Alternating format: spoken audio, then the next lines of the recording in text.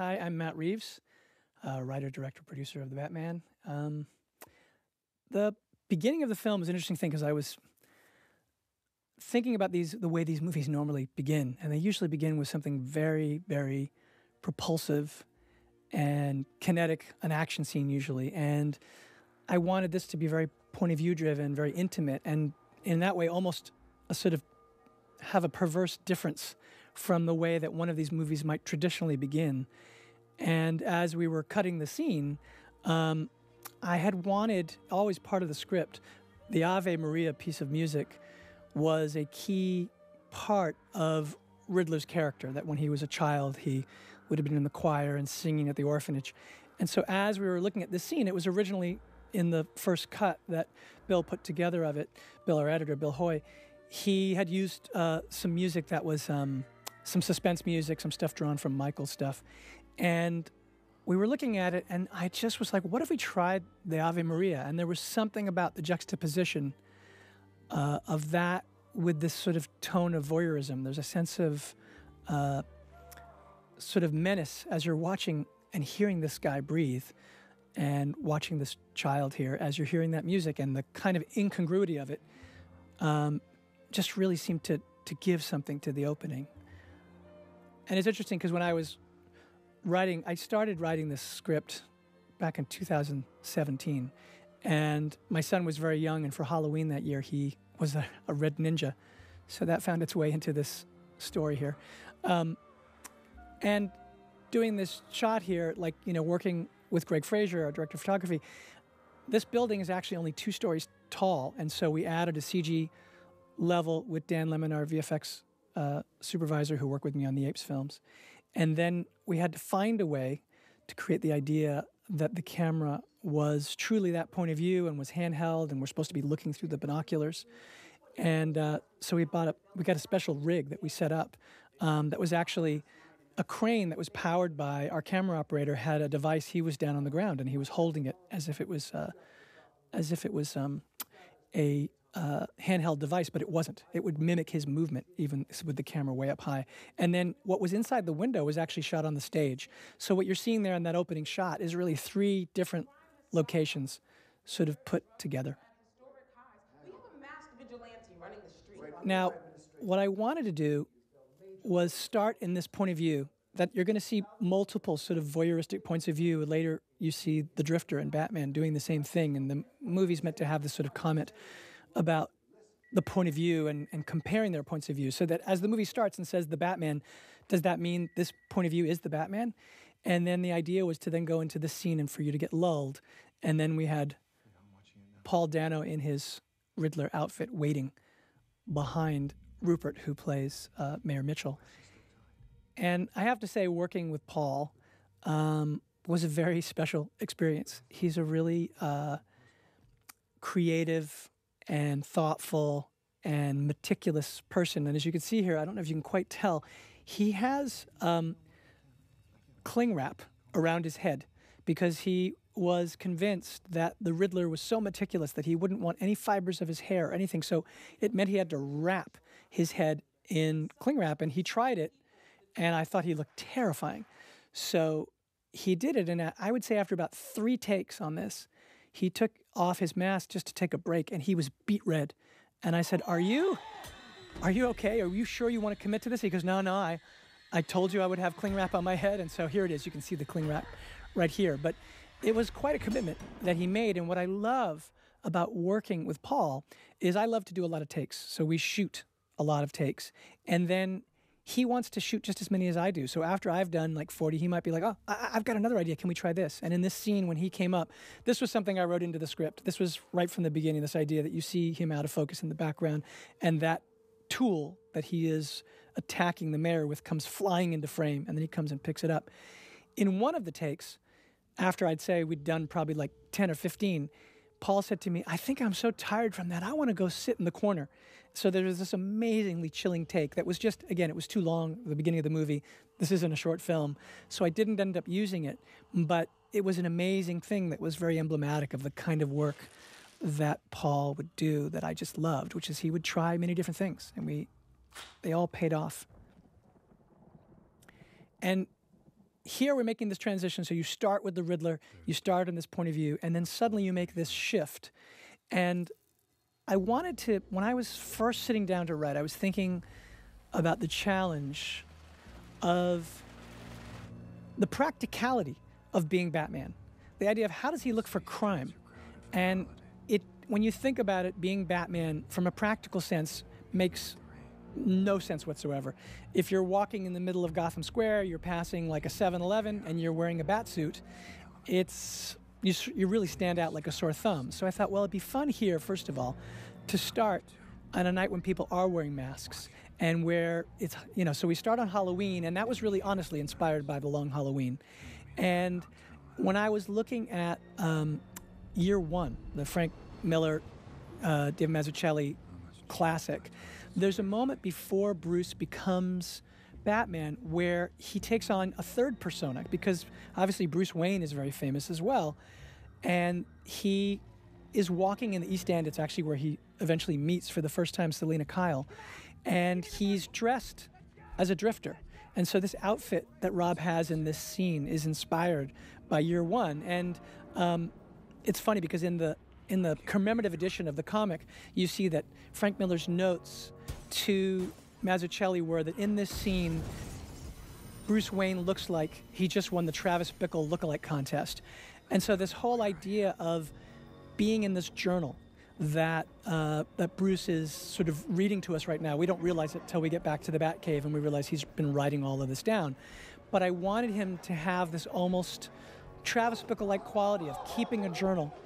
And it was really inspired a little bit by Dr. Jekyll and Mr. Hyde, the idea of Dr. Jekyll sort of charting the way the book does, charting his experiments, sort of seeing what the effect of becoming Mr. Hyde is on him and what happens to him, and then keeping track of it and writing it down. And so all of this stuff here, I thought, okay, we have a Year Two Batman. This isn't an origin tale.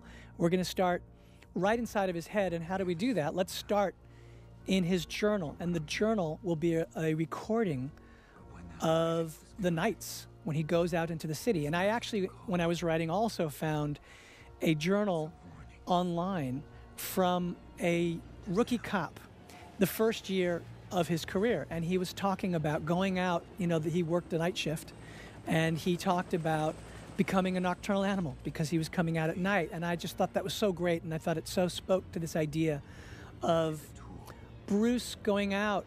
And in a way, and in talking to Rob, this was very much our discussion, he's sort of addicted to this activity, this event that we don't see in the movie. It's not an origin tale, but we refer to it later, that when his parents are killed, he never has really gotten over that. And so being Batman is really him just trying to make meaning of his life. And so while it sounds very heroic in a certain way, it's actually personally driven. It's really about him sort of being driven to make sense of his life, of what happened to him, in the only way he can know how, which is to try and sort of channel all of his energy into vengeance and to sort of play that out against the criminal element in the city. And as he's tracking this, he really doesn't understand why, after a year or two of doing this, it doesn't seem to be lessening crime in the city. And that is the beginning of this arc that I wanted to make this character go through. For me, what was really important, because we'd seen so many great Batman movies, was to not do an origin tale, but to do a story where we have an arc of Batman, not one of the Rogues Gallery characters after he becomes Batman, but Batman in his early days at a point where he hasn't yet learned fully how to be Batman. And that was, I think, important to me, because I felt like if we could tell a story that really goes back kind of to the noir elements of like Bob Kane and Bill Finger, those noir sort of detective story, world's greatest detective story elements, that we could take Batman and have him on this case and have the case sort of unnerve him because this killer is leaving messages to him. And that as that plays out, eventually the mystery will double back around and start to talk about his past and become very personal, and it will rock him to his core. And then by the end, he could have this arc where Batman himself, not Bruce becoming Batman, but Batman has an awakening and has to change. This moment here, Greg Fraser and I talked about for a long time and did a lot of testing on, which was this idea that that Batsuit was designed to function so that the one practical thing about it is it's supposed to be intimidating. And so I thought this idea of him literally materializing out of the shadows, what that would look like. And we worked on this idea of having him emerge from the shadows. And then what I talked to Rob Alonzo, who is our great stunt supervisor, and he did second unit on the film, was I said to him, I wanted that moment where he says, I'm vengeance, and Rob comes out and you see him as this Batman for the first time. I wanted it to be like that moment, a shocking moment in Goodfellas, when Henry Hill, the neighbor, has sort of assaulted Karen, who he's dating, and he gets so angry. You see him drive up across the street from the neighbor. He gets out of the car. They look at him coming, and he takes out his revolver, and he beats this guy senselessly. And it's shocking, and at that moment, you realize the depth of his rage and just how dangerous he can be. And so I wanted Batman at this stage of the movie to kind of shock the audience and for people to say, like, oh, okay, well, what kind of Batman is this? And to see that he was a Batman who acted from this very visceral, personal point of view, that this was all about vengeance. And this actor here, Jay, who I think is lovely, I just love, there's a tiny little smile that he does there because there's this part of him, he doesn't want to do any of this, and he's in awe of Batman, but he's scared. And then I think what was key to me here was that Aki, who plays the person who Batman essentially has just saved, he doesn't thank him. He essentially says, please don't hurt me, because this is the message of this Batman. It's the early days, and people don't necessarily know that he is out for good. In fact, he's projecting into the city this sense of being a violent vigilante, taking the law into his own hands. And he says this, the myth about him that we'd be building out there was that he announces himself as vengeance. That's how he's not, it's not like the Keaton Batman where he says, I'm Batman. He comes out and says he's vengeance. And that was important to me because, again, the key was to try and create a new iteration. And in this scene right here, this was a really hard part of it too, because one was how does Batman find crime? Then when he addresses the crime, what does he do? He acts in this very sort of violent, personal, rage-filled way.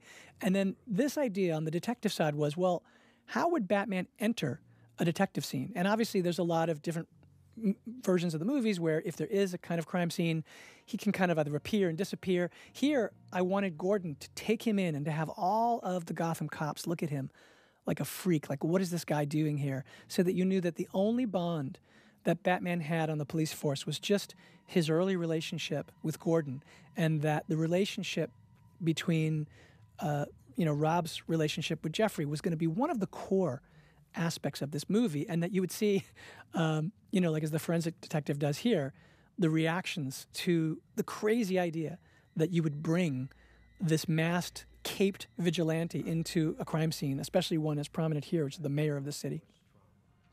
And when Rob and I were talking about this scene, because this was actually the first scene we shot, and it's a very hard thing to figure out, how do you do something where I was trying to ground it, make it very practical. So how do you do a crime scene with a guy who's dressed in this suit? I always love this moment that when he stops and it's like he's like this wall. He can't pass the wall.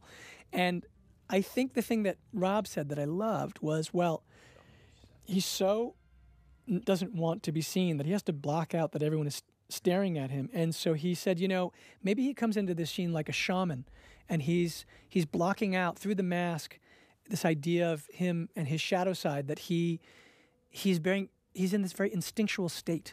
And so he's very attuned, and he's picking up on clues. He can see the ecchymosis. So that was all in the script, but the way that Rob's doing it, he was almost like an apparition. So in the scene, the way he moves, he's almost like a ghost. There's part of him that's like not, he's trying to be transparent in the scene, as if you can't see him, as if he's just a presence. And I loved the way he did that, but it took a while to figure out what that should be like. And even the tenor of his voice, how high his voice should be. I knew I didn't want to do a Batman that had been done previously where he had the growl that we'd seen. I felt, okay, how do we, because I knew that in this version, there's so many long, if you're going to do a detective story, Batman is going to have a lot of dialogue scenes, which when you actually look at all the movies, Bruce might have a lot of long dialogue scenes, but Batman's dialogue scenes, he has dialogue, but it's controlled. And this, by literally the necessity of solving this kind of crime, was going to require him to have long dialogue scenes in that suit, which meant that if he was growling, some of them were very emotional. If he was growling, we wouldn't be able to connect to him emotionally. So there was a real exploration of being able to figure out how to make that work. The cards here were super important too, because one of the early things, again, one of my approaches was I wanted to find a way to take this kind of fantastical world of Batman and make it relate to our world. So I started thinking about, again, inspired by The Long Halloween, I started thinking about serial killer stories. And in that, I believe it's Calendar Man who is leaving these sort of puzzles and these clues behind at these crimes.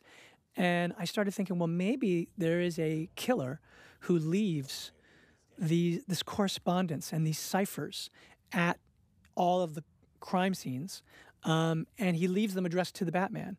And there was something in that immediately made me think of the Riddler because of the puzzles. And then on the flip side, in terms of the real world, I thought of the Zodiac Killer. And I did a lot of reading. I read the book Mindhunter, which is about profiling serial killers.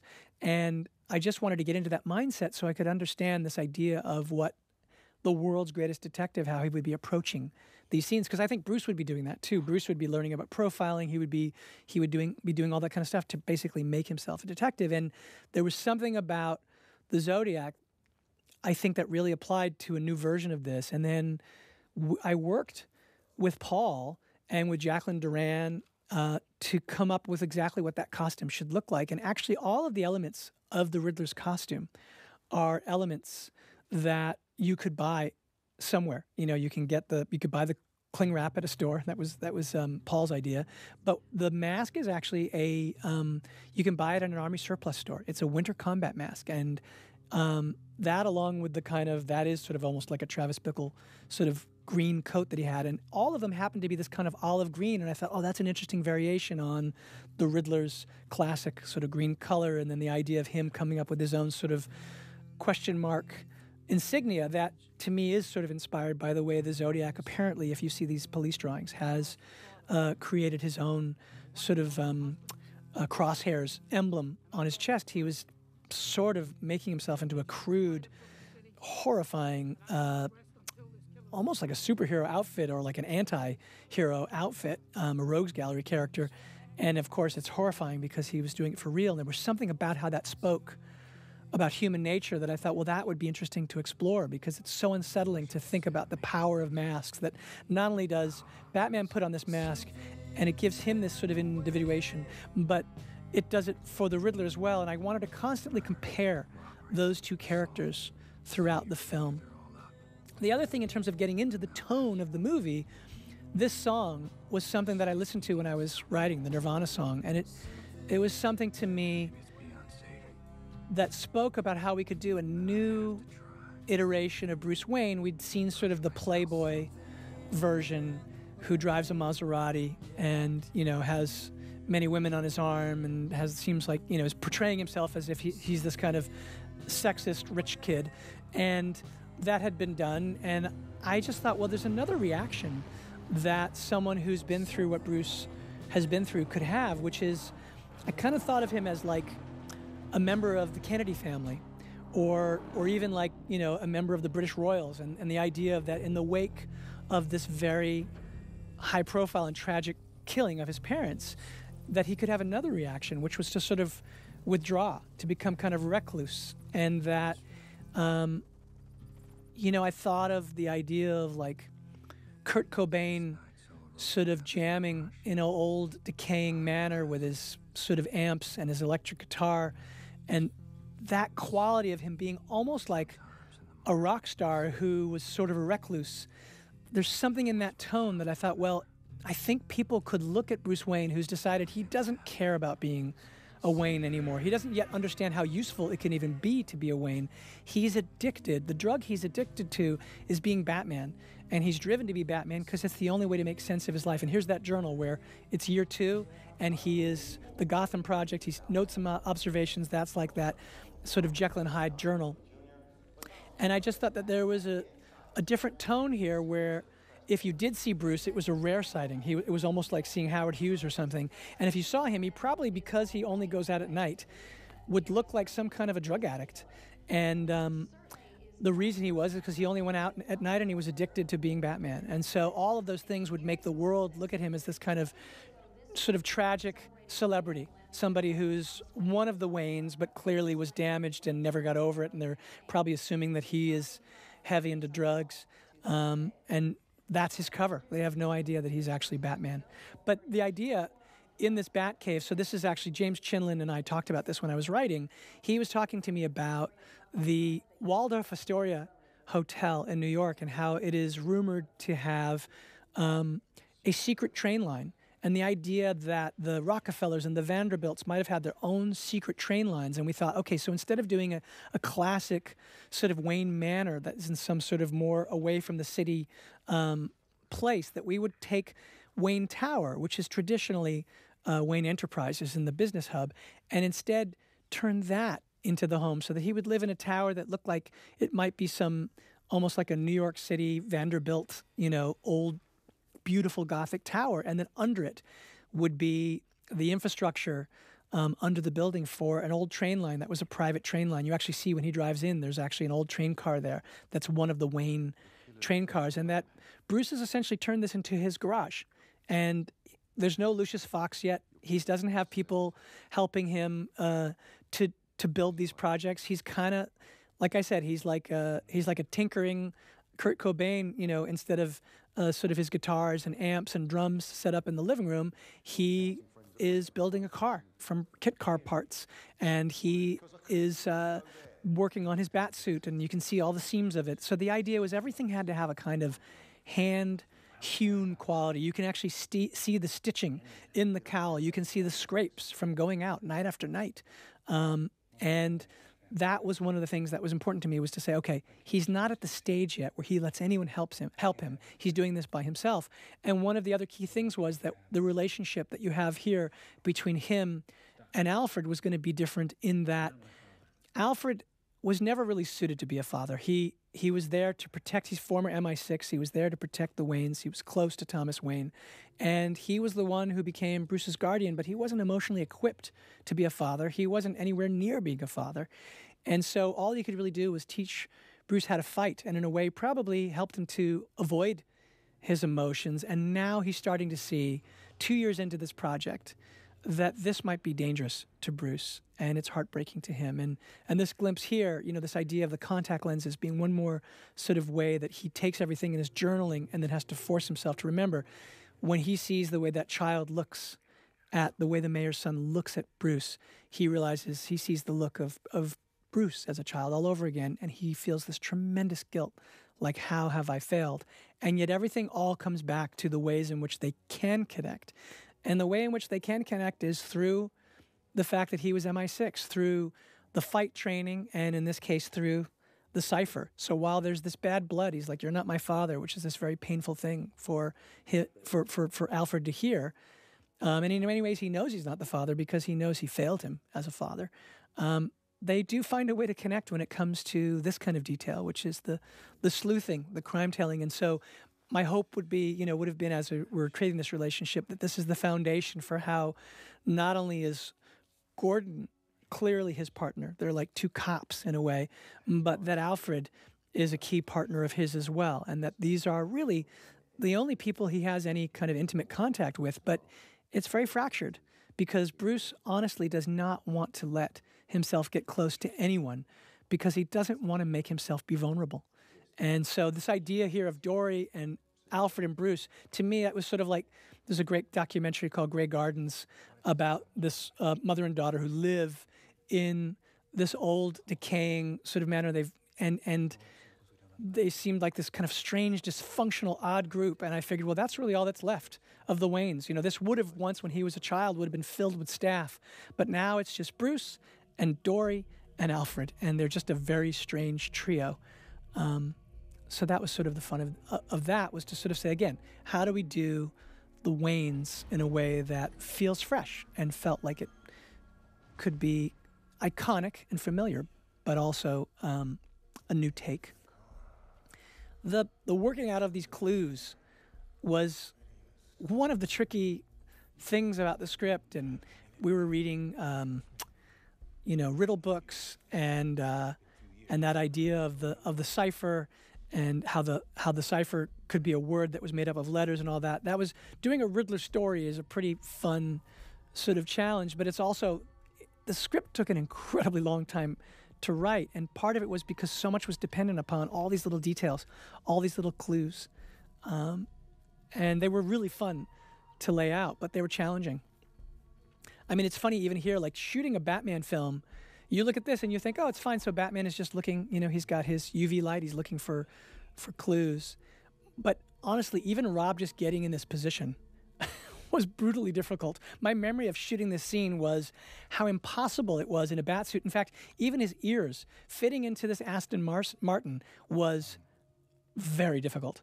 And so there are all these things that you just, like I said, there's nothing practical about being Batman. And yet the whole thing was, how do we make him look cool as Batman? How do we make it seem practical? And how do we, how does all that function? So actually working with Greg, we spent a lot of time figuring out when the light hit Rob in a way where it kind of didn't make him look cool, where you looked at him and you thought, well, that just looks ridiculous. And then there were other times when the light hit him just in this way that sort of gave him just enough of that mystery.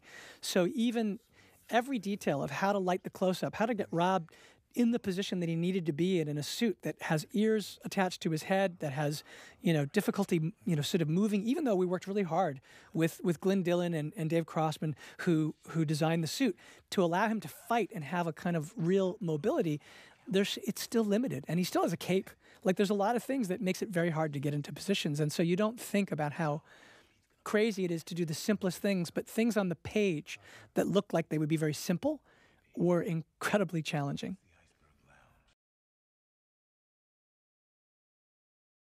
And this idea was, from the beginning, one of the ideas that I thought would be fun, which was if it's year 2 for Batman, then the Rogues Gallery characters, it's not his origin, that already happened, but the Rogues Gallery characters, when I was doing a lot of reading in the comics, one of the things I was seeing is that there's a lot of origin stories for the Rogues Gallery characters where their characters sort of were created, their personas were created in dialogue with Batman. The appearance of this masked vigilante gave the idea. He inspires the Rogues Gallery characters to adopt personas. So the Riddler, calling himself the Riddler, is in a way inspired by the fact that there is a vigilante who has become known as the Batman in this city. And I thought that the opportunity to have all of these characters in the early stages, so like the Penguin could be a mid-level criminal who wasn't yet the Kingpin that we know he's going to become, because we know how much fans have such familiarity with who these characters become ultimately. So the idea of having him be a sort of impresario, he's running this club, he's working for Falcone, but he's not yet what he's going to become. That was sort of the fun of doing that. And in casting Colin, originally I hadn't thought that we would make him up to the degree that we did. I just thought that what we would do, when I met Colin, he grew this insane beard. He looked really amazing, and he also had gained weight, and I was like, wow, he looked amazing. And I was like, hey, I think it'd be good if you kept on some of that weight. It was for another film that he was doing, and he said at the time he sort of was open to it, but then after doing the role, he felt that it was really hurting him health-wise. And so I had just thought that what we really do is he would keep that weight, and then Mike Marino, who was going to be doing the prosthetics, I wanted him to have kind of a nose that was kind of like John Cazale, who plays Fredo in The Godfather. I kind of saw this kind of connection between him and like Bob Hoskins in The Long Good Friday, kind of a gangster story. And so I thought, wow, we take some of these elements. And then Mike went off, and he sculpted the face you're looking at right there. And I was like, oh my God. And it just blew me away. I thought, wow. And then I got really worried. I said, wait, I want to be able to make sure that Colin is going to be able to act through this makeup. And he said, oh, no, no, no, we will. He goes, the latex I use is the softest kind of latex. And I also make sure that parts of his face are Colin's face. So expressions he's making, you'll see his expressions. So I was like, well, that's one of those things that you think you'll believe it when you see it. When I saw Colin for the first time in this makeup, and actually when he came onto the set, people did not know it was Colin. People thought it wasn't one of these things where you looked at him and you thought, oh, we have to light this and make it look real. He looked real from the get-go. And I really think this is some of the most amazing character makeup I have ever seen. And what's an interesting thing is that I met with Colin. We met at the Soho Hotel in London to talk about the role, and I wanted to talk to him about being the character, and we talked for quite a while, and then he agreed to do it, and I was really excited because I love Colin. I think he's a fantastic actor. And then we had a couple of rehearsals. But the truth of the matter is that the way I saw Colin Farrell in this movie for the year and a half that it took to shoot, because of, we had the pandemic and it got extended, I only ever saw him looking like this. So when I see him as Colin now, it's not this guy. I know this guy because not only that, Colin spoke mostly in this voice as well. And so he just became this character. And I remember on the last day, we shot the interrogation scene later in the film under the bridge at the end of the Batmobile. Not under the bridge, but in that kind of abandoned tenement.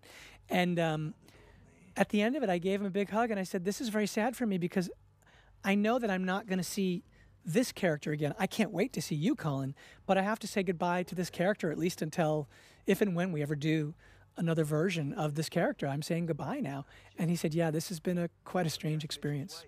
It was really pretty powerful and pretty cool. And I have to say, Mike Marino, his work is astonishing. It's really, I don't think you could look at this movie at any point and say, oh yeah, it's makeup. You're just like, who is that guy? And it transformed him. It's funny, when I looked at he sent me this iPhone video, and he had been working on the dialect, and the moment that he saw himself in the mirror, he just started talking. Now in this shot right here, up there on the left, that was the Riddler. I did a thing where I had Paul go up into, I figured, okay, so Paul's been casing this place for months. Not Paul, but Edward Nashton, the Riddler, has been casing this place for months because he's been watching the Penguin, he's been watching the drug deals go down, he's been looking for Falcone, and so I figured, oh, it'd be great because he rents this apartment in close proximity to the Iceberg Lounge and to the Shoreline Lofts.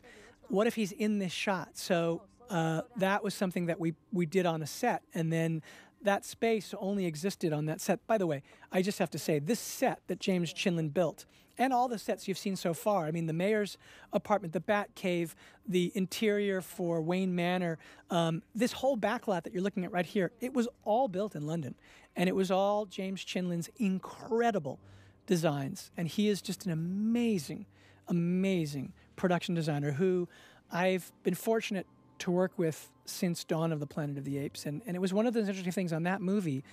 We met, I came into that movie late because Rupert Wyatt left the film, and then I came in with a new take, and he was already on. So starting with that film, on every film I've done since then, on that film, and then on War for the Planet of the Apes, and on Batman, as I'm writing, I bring on James Chinlin, and he and I sent him pages, and we started dialogue. He starts sending me images, and he starts sending me images of different things, different drawings, and different conceptual, beautiful, beautiful drawings, and they inspire me as I'm writing, and he did that on this. And I have to say, the other thing he did on this, which was really amazing for me, it's the first time I've done it to this extent, because when I do previs, I like to sit with the previs artist who runs the game engine, and I like to choose the camera angles, and then we choose all these still shots so I can be in the set. But there was something different on this film where James actually designed the sets themselves in 3D.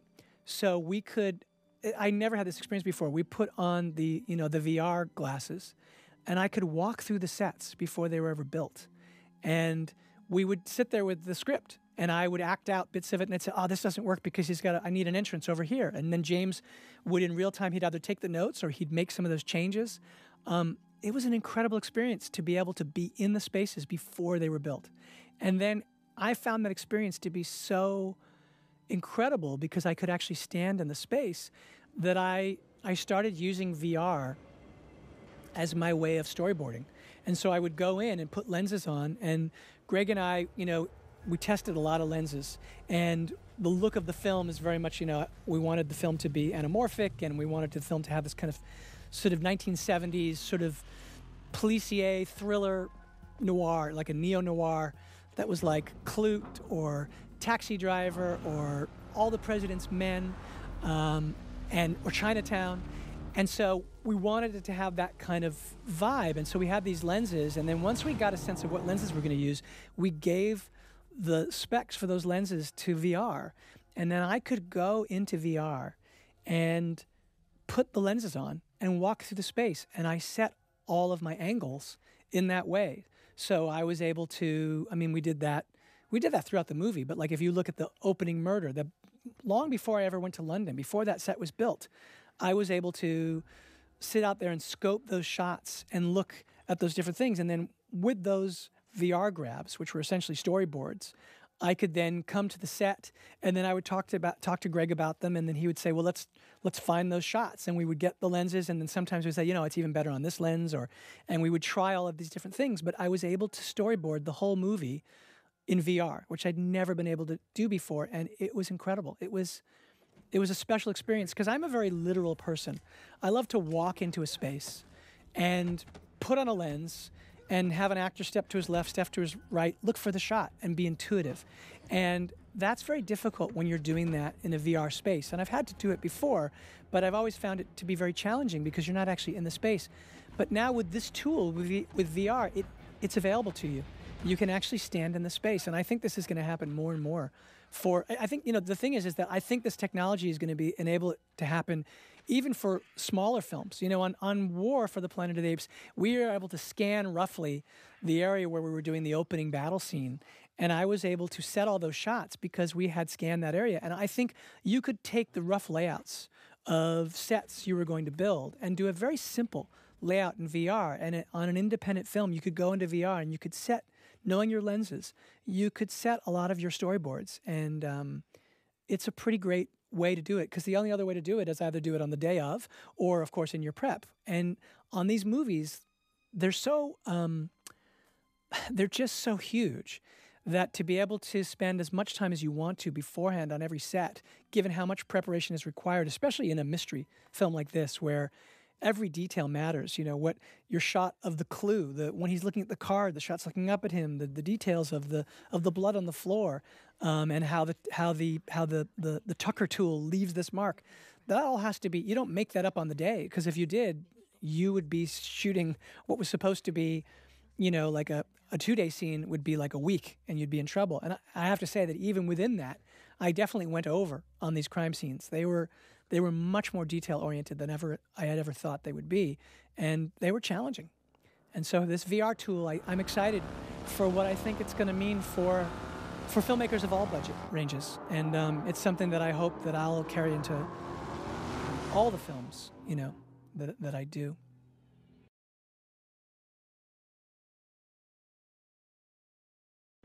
So again, the idea of Selina Kyle in the story is she is not yet Catwoman. Right, so we wanted those scenes when he's watching her through the window. Of course, she has the cats. She puts on a motorcycle suit because she goes out and is obviously a thief, and is trying to become anonymous. I wanted it to be practical, so she doesn't want to be seen in that helmet. She's transformed from how she looks at the club, but all of that stuff was about giving you the seeds for Selina. Like when she's opening the safe and you see the ears on the back of that ski mask. The idea is to hint at it. And you see that all the elements of Selina are there, but she's not yet Catwoman. And that was one of the sort of key things. And actually, this exploration had a lot to do with my discussions with Zoe. And in fact, the idea of the wigs themselves came from Zoe. She came in and, in that image where he's looking at her in the tank top through the window, that was something, it was written in the script that he would watch her as she was transforming and she would come out into a suit that was evocative of a cat suit, but wasn't literally a cat suit. It was this motorcycle bat suit, a cat suit. And she was like, well, what I'd love to do is I'd love him to see me in that tank top that's right out of this image from Selina in the East End in the Mazzucchelli drawings from Year One. And so we did that, and she said, I'd love to have that Year One haircut. And I was like, totally. let's do it. And then she also brought in this series of wigs. And one of the wigs is a wig that comes up from the club when she has that bob, that kind of little crazy sort of red scarlet wig that just pops in this crazy way. And it was an exciting exploration to see how those wigs transformed her. And so I was like, look, here's what I want to do all of that. We tested it all, and Greg tested all this light on her face. And so whereas Bruce Batman kind of sort of came from sort of this kind of red family, there was something about the cyan color on her, and that became sort of her signature color. And I said, what I want to do is I want to meet you in a wig that the audience will think is your actual hair. And then you'll remove the wig and we'll see the year one hair. And from there forward, we'll see that she has a chameleon-like quality where she puts on these different wigs, where from that point forward, they could be quite theatrical. And so she wears the pink wig after that, and she wears that very intense scarlet red wig.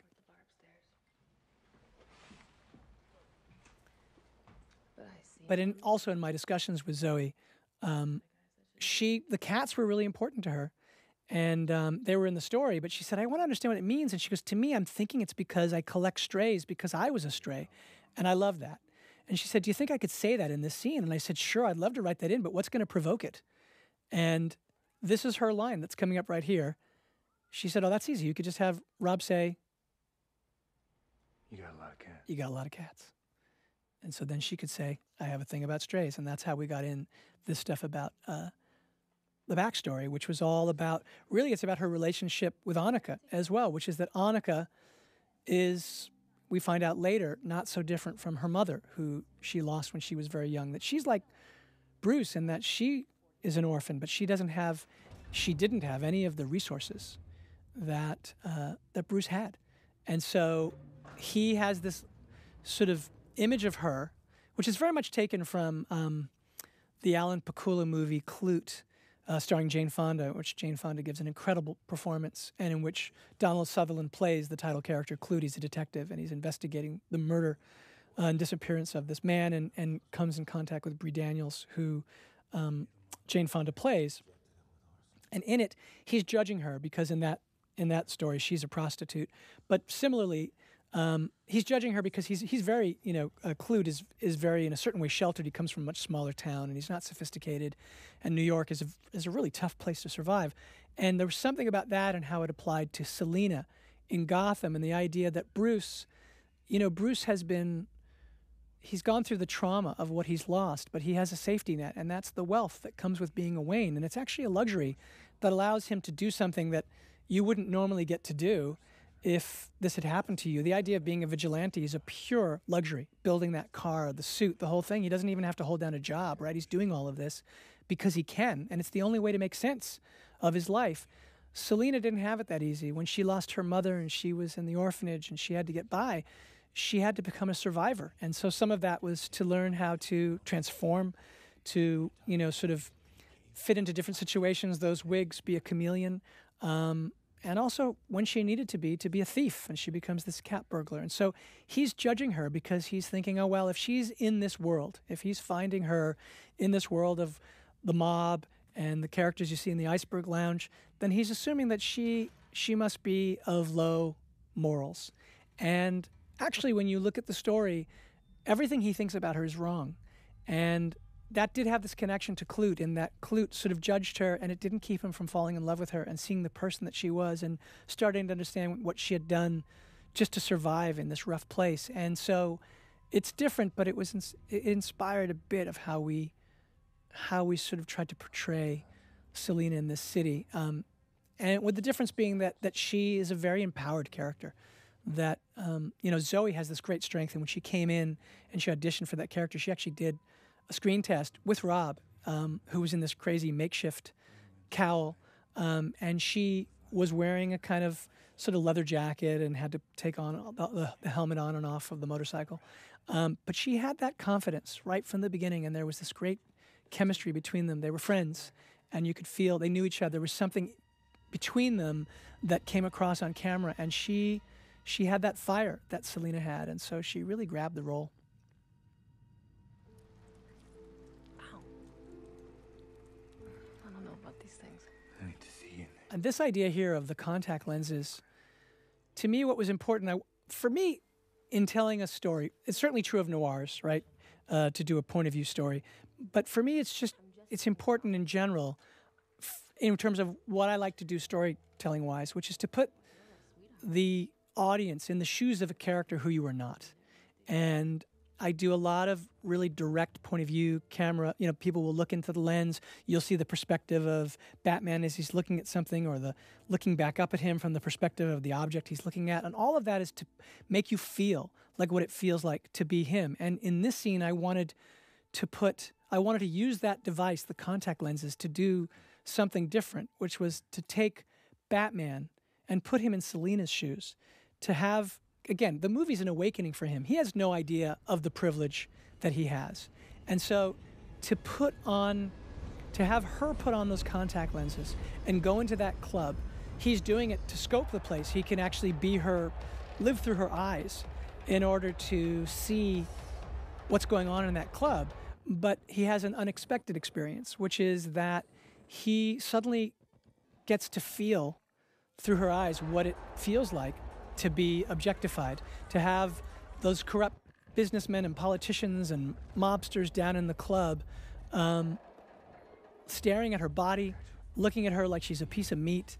And that idea of giving him even just that little bit of awakening, of him having to have his sympathies extended so that he can understand the way that she's had to survive, that she knows how to turn on that image on and off because of survival instincts of what to do, but the discomfort of feeling that leering gaze that, by the way, the audience itself, of course, in these movies is always guilty of, right? That's always the thing. That's a Hitchcockian thing. Hitchcock would put you in the voyeur's gaze and you would be implicated. You would feel like, okay, the guilt of wanting to stare and observe, like we all have that impulse, but then the idea of that, the discomfort of being watched, of being the object of somebody's gaze, is a very unsettling thing. And I really wanted Batman to feel these eyes in a way on him, to say like, oh, this is an experience. And he is compelling. He's saying, wait, if you look away, I can't get the IDs. That's not going to work for me. And then he starts to realize, oh, look at these creeps. And so that was one of the tricks of the movie that I wanted to try, you know, from the script stage, which was to not only tell a point of view Batman story, but to have Batman live a bit through her point of view. Jesus, I hate drop heads. Really? And this was a very challenging scene to put together because I wanted to limit our points of view to these shots that are either from the image intensifier, which are the contact lenses looking. You'd be watching Batman watching the computer, or you're leading these shots on her. And there's a couple shots where I broke that rule, and I have, like in a second, Peter Sarsgaard will come over, and I actually covered him just in case, and I realized that I wanted it and needed it, but I tried to be very rigorous, and we were dealing with the sound on this. One of the things that was challenging was that the more that we treated the sound as if it was coming from inside the computer, the more distant you felt. And I wanted this to be an immersive experience, so I talked to the sound guys about how can we make it feel like we are in that club with her, where, like Batman, by her wearing those contact lenses and wearing some sort of listening device, was inside the club. And so they took the sound, and in a way, when he talks to her, he's like the voice of God. He's all around her. So when you listen to this movie in Atmos, his voice is in a way you would never normally play it, which is that he's all around her, he's in her head. And everything that she's hearing, he's hearing as if he's got like stereo headphones on, as if he's in the space with them. And that was so that the audience would not feel distant from this experience and that we'd be connected to it. But we had to arrive at all that. And these are the same sound guys, Will Files and Doug Murray, who I've worked with since Cloverfield, actually, which also was a very point of view, rigorous sort of film. And so were the Apes films, and Let Me In that I did with them. And so I always love going on an exploration with them on sound. And even earlier, when they first go into the club, the idea of what it sounds like to have the club sound be so almost painfully loud, so you feel like you're really going into the club with him. The soundscapes they create, I think, is one more thing that really adds to the point of view experience that you have in the movie, which is exciting for me to try and find ways to provoke that so that the movie feels, again, like you're having an immersive experience. You're becoming the characters. There was a rat We had an informant. We had big-time information on Salvatore Moroni. That's how we got him out of the drops business. This is a scene, actually, which was, This guy knows. it was very challenging. We had rehearsed this scene, and Peter, who I love, we had a wonderful experience on this film. He was like, gosh, I'm not sure about how I'm giving some of this information. And in the rehearsal, I was like, I think this can work because you're high. I think it's going to work because he's on drops. But when we started shooting it, it actually didn't work. Peter was right. And so it's one of those moments where, you know, it's one thing when you rehearse, you make a change. But when you're on the day and it doesn't work, you can either keep shooting and the scene won't work. And 6 months later, you'll either be back reshooting it, or you'll have to cut the scene, or you'll have to solve it in some other way. And one of the things that I've just learned to do is sometimes you have to say, okay, we have to stop. So we shot this scene over the course of 2 days. On day one, I stopped. And I just said, okay, this isn't working. Peter was right. And I just got everyone together and I rewrote the scene. We talked about what wasn't working, and that whole scene and the way he tells Selena about the rat, which is critical because we have to get this information. The rat is the key to this whole mystery, was completely recreated, and we came back the next day. And it's one of the scary things. You have a crew of hundreds of people. There are literally thousands of people who work on the movie and hundreds of people in the crew. And everybody's waiting while you're shooting something. And sometimes you just have to say, uh-oh, this isn't working. And you just have to say, stop. You know Carmine Falcone. I told you it's a mob spot. You didn't tell me you had a... This was a key aspect, too, which was this idea of Batman. It was, again, very inspired by noir. He's assuming that she has low morals. He now thinks that she's involved with Falcone, which, of course, later we're going to find out is she is involved with Falcone, but not in the way he was thinking at all, and not in the way we're thinking. We're meant to be in Batman's point of view, so I want you to think when you're watching that part of the movie and he touches her face that, uh-oh, we're in some kind of sort of relationship that the two of them have that maybe she regrets, maybe she was involved with him in some romantic way, something that would make us really uncomfortable. And that whole idea, of course, was John Turturro, who's a hero of mine. He was so fun to work with, and he said, you know, I have this idea that is very upsetting to me, but what do you think, Zoe, if I touch your face? And Zoe was like, let's do it. And she did, and it was so uncomfortable. And it did exactly, I think, what we wanted, which was that in Batman's eyes, it implied something between them. And Batman is really, in certain ways, Bruce is stuck at being 10. So he can't help but be drawn to Selena right from the beginning. And yet he looks at her, he's terribly attracted to her, but he also looks at her in this way where he thinks that she's of low moral quality, and he's actually feeling quite jealous in that scene. So he's really mad. He feels betrayed by her because he just wants to imagine that she's going to want him. And then he realizes, wait a minute, you've been with Falcone and you're not what I thought. And so it creates this sort of break in between them. And it begins this sort of continuous sort of jealousy that continues throughout the film. And then later in the film, like, as I was saying in noir, it was kind of paralleling the relationship of Evelyn Mulray and Jake Gittes. Jake Gittes is assuming that Evelyn is somehow involved in her husband's death. But over the course of the story, you come to realize that that all has more to do with her father and the very upsetting relationship that they have. And he realizes in the end that he needs to be involved in trying to save her. And that he was completely wrong about her. And I wanted the audience and Batman and Bruce to be wrong about Selena Kyle. And thereby kind of implicate the audience in trying to assume, oh, okay, well, I'm sure she's immoral or amoral in some way. And there's some truth to that because you have to be willing to find some way to survive in a place as rough as this. But her story is actually quite personal and earned. This whole idea of the meeting in the tower, for me, was inspired by All the President's Men.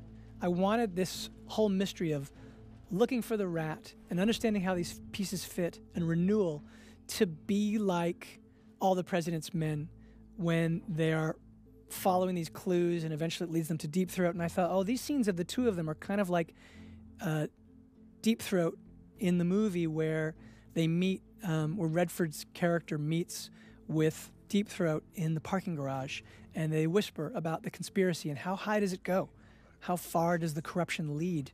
And so these were fun scenes to write. And then to shoot with Rob and Jeffrey to really do something I think that hadn't been done in quite the same level that we were going to do, which is that these guys are partners.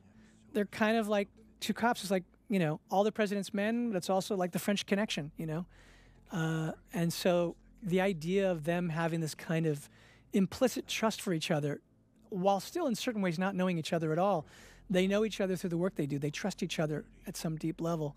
And they're swimming against the tide of corruption, which is enormous. It's just the two of them fighting alone. And that was a fun thing. I love that, and I love the music that Michael plays in this scene. He's got that electric guitar to give them kind of this sort of badass edge of these two partners trying to figure out this mystery and just how far it leads. And even the name Coulson and the name Mitchell, they were taken from the true All the President's Men story. And I just wanted I wanted the movie to have that texture where it felt like a true conspiracy. It felt like it led to government conspiracy that had the ring of truth, and that, you know, in the case of Watergate, led all the way to the presidency, and here leads all the way up to the mayor and then the person who really is the acting mayor, the Noah Cross from Chinatown of our story, who is Carmine Falcone.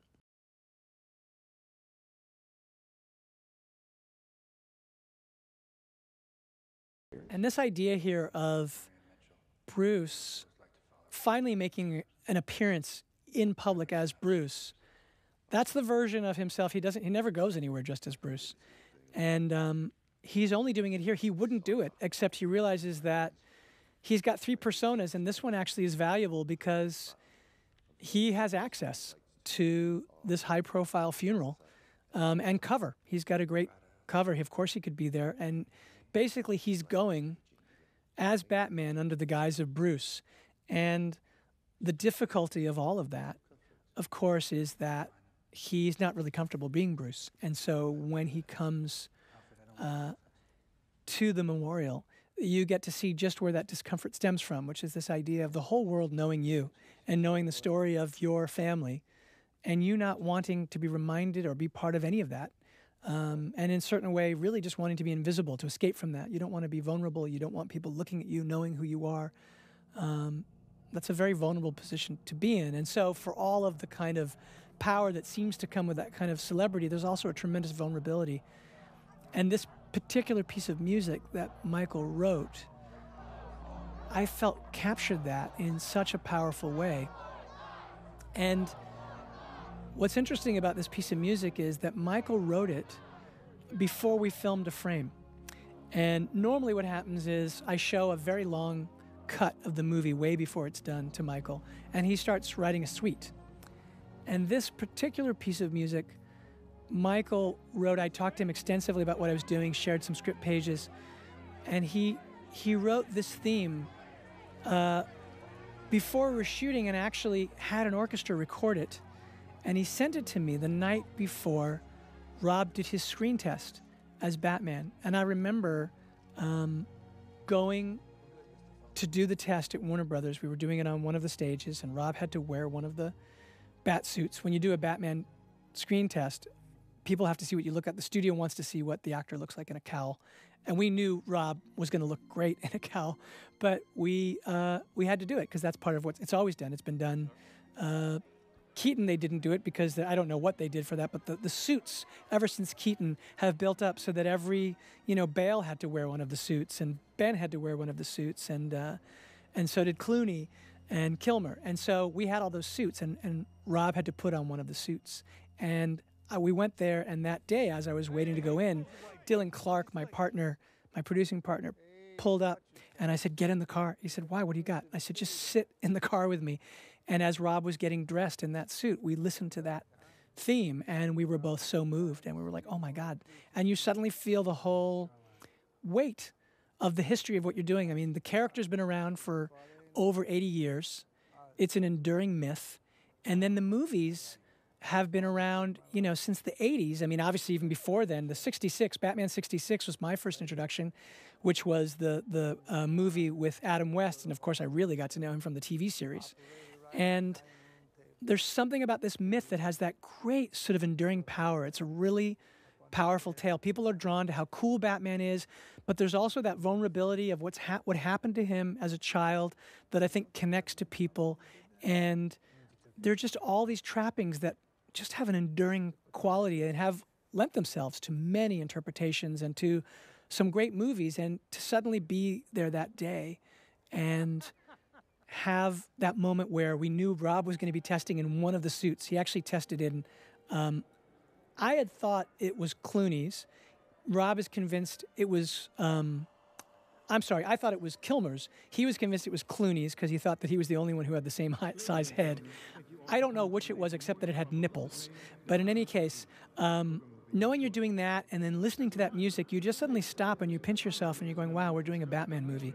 And one way or another, whether people connect to it or not, we're a part of that lineage, we're a part of that history. And it was one of those moments where what Michael had written was so beautiful and it only just pushed us to want to make the movie better and better and better.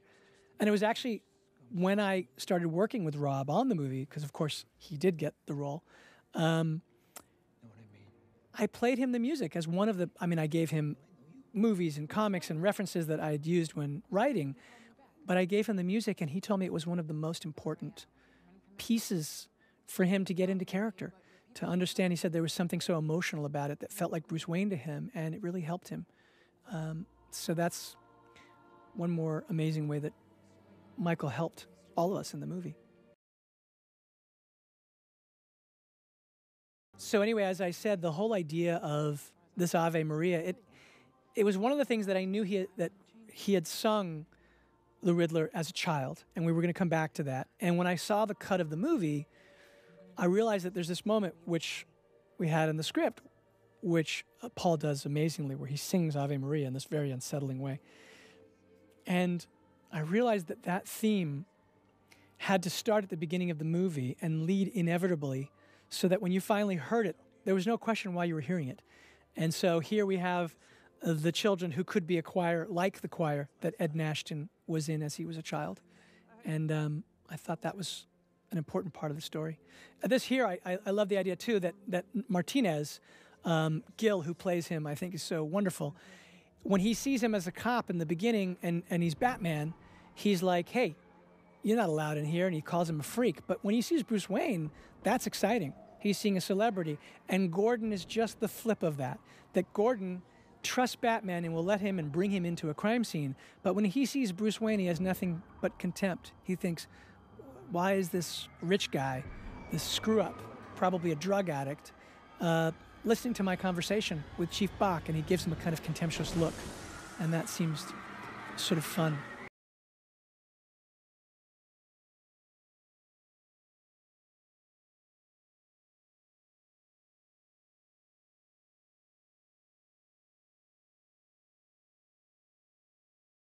That idea, that was Paul up there, and that was one of those things where,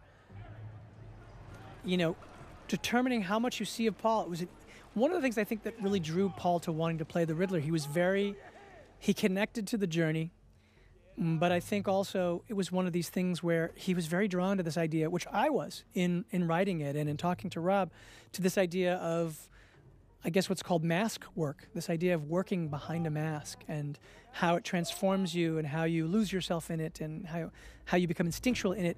And so Paul's seen in the movie without that mask so few times. And that moment, actually, of him up top there, that is Paul. And it was like, how do we make him look iconic without the mask on so that you know it's him? And there was something about him in that coat that sort of did it. But you actually see Paul very sparingly in the movie, which is part of the power, because he's very he's a mystery that's gnawing at Batman. Why is this guy writing to me? Why is he writing to me again and again and again? Because the idea of Batman is, of course, to be anonymous, to come out of the shadows, and then suddenly to have the lens turned on you, to have somebody writing to you and leaving you clues is very unsettling. And we wanted to build the idea that one of the reasons might be that maybe he knows something about him, and to get to a place where it starts to seem almost irrefutable that the Riddler must know who Batman is. So that way, when we find out that isn't the case, and that the story is essentially a kind of in the Riddler's mind, a love story between the two of them. And by the way, a tragic one, because Batman does not return that affection, that it'll be a shock to the audience. And then you realize, well, wait a minute. If he was writing him, it wasn't to tell him, I know who you are. It was because he thought they were partners and something more is coming.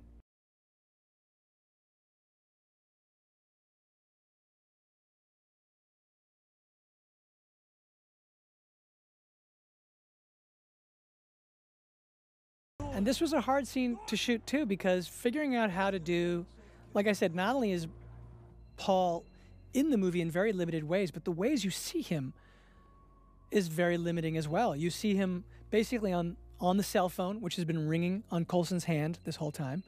You see him on the TV where he makes his kind of social media sort of videos that get picked up by the news.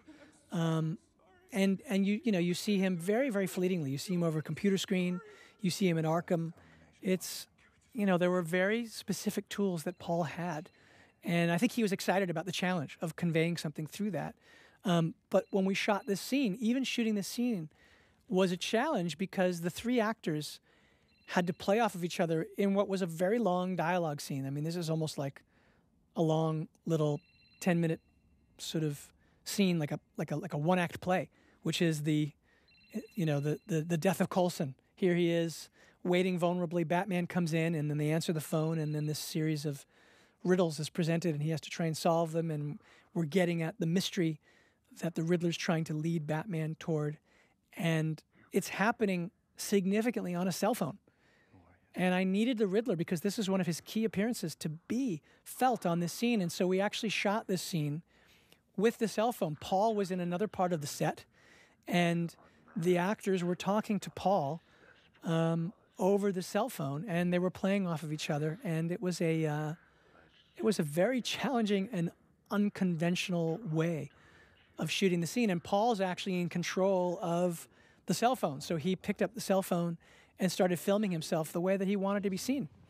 And that was all part of how the Riddler would be presenting himself to Batman. And then I wanted that glimpse where you realize, wait a minute, it's not just Batman and Coulson, but the city that must be seeing this, that he's live streaming, and this idea of this almost Instagram-like sort of approval where you're seeing the hearts. There are some people out there saying, like, this place is corrupt and they're looking for blood. And I wanted that in a way to speak to, I think, something that for me feels very much of our time, which is the way that we communicate on social media and the way events can become viral in a very unsettling way, and the way the mob mentality can sort of spread through social media, because there's a kind of emotional distance that allows you to not really have empathy for the people on the other end. And so people can root for Coulson here to be murdered because they can say, he was corrupt, he deserves it. And there are people who are waiting to see him be destroyed, to see him be blown up. And yet the goal here for me, and what I think Peter did so beautifully, was that he, for all of his flaws, he has made the wrong choices. He has done some terrible things and been part of a terrible, corrupt system. But you also see his humanity. He's desperate. And so I wanted you also to feel that while you didn't admire him, you could feel for him. And that when he talks about having his family, that Batman can see for a moment that this guy is, whatever's going on, he's so frightened by the depth of this corruption. This conspiracy is so dark that in order to save his family, Coulson is actually willing to die, that the choice to not give the answer is somehow preferable to giving the answer, because as Peter then says, if he gives it the information, it's going to affect not just him, but the people he loves.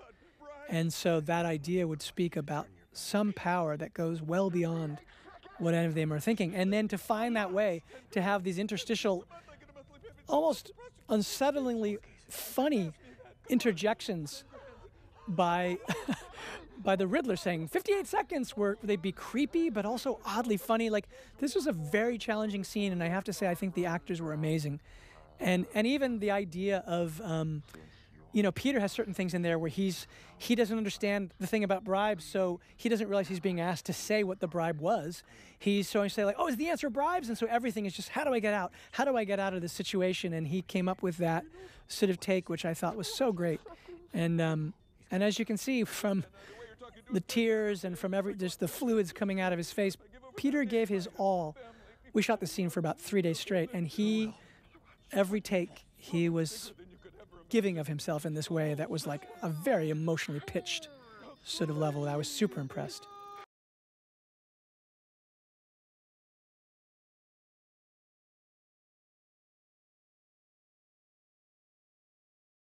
This is one of those things too where I wanted to put you visually inside. This is like classic noir, where your sort of main character, your detective, has an experience that knocks him out, and then suddenly we are in his eyes, and you're with him as he blocks out, and that ringing of the ears and the sound.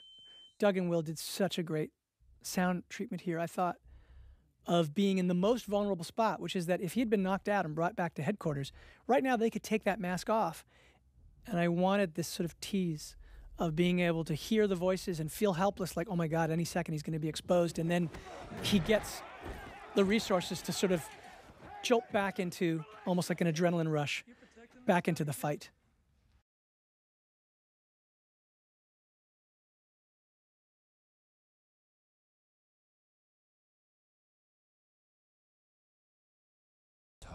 This scene was very exciting to me, just visually, because I thought it spoke again in the idea of trying to do that kind of 70s sort of policier, thriller, neo-noir. This idea of Batman in a sea of cops wearing those kind of leather jackets, and some of them in their classic East Coast style badges on their hats. I just thought Batman in that sea of unfriendly faces, people who want to see this guy disappear, was a great sort of almost like Serpico or something. It seemed like a fun tone that we hadn't seen in exactly that way in these movies. You're gonna put yourself on the line.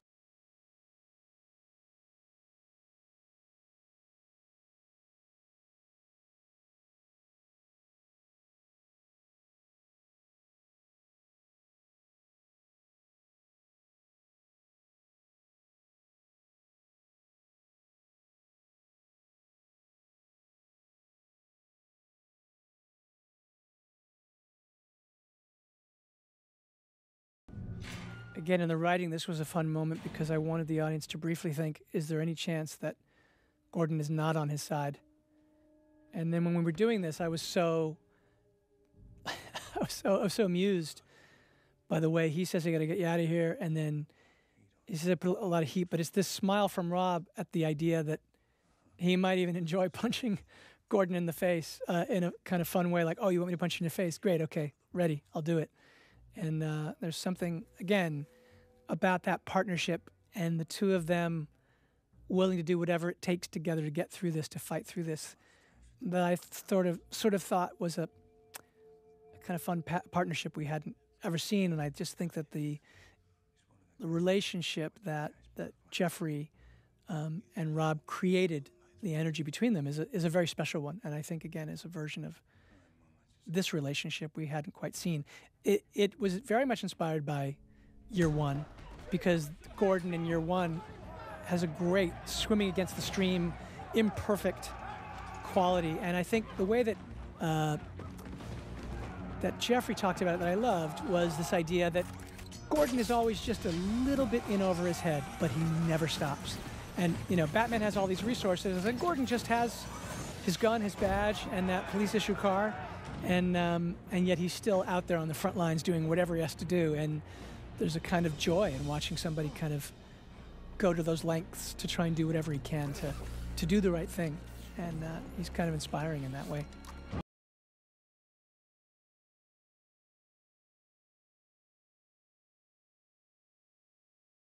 Ideas of this practical Batman, we watched a lot of wingsuiting sequences, and I wanted to take, you know, our Alexa LF with anamorphic lenses and make it like a GoPro that you would see. And we did all these angles and figured out how to do them so that this would feel very practical.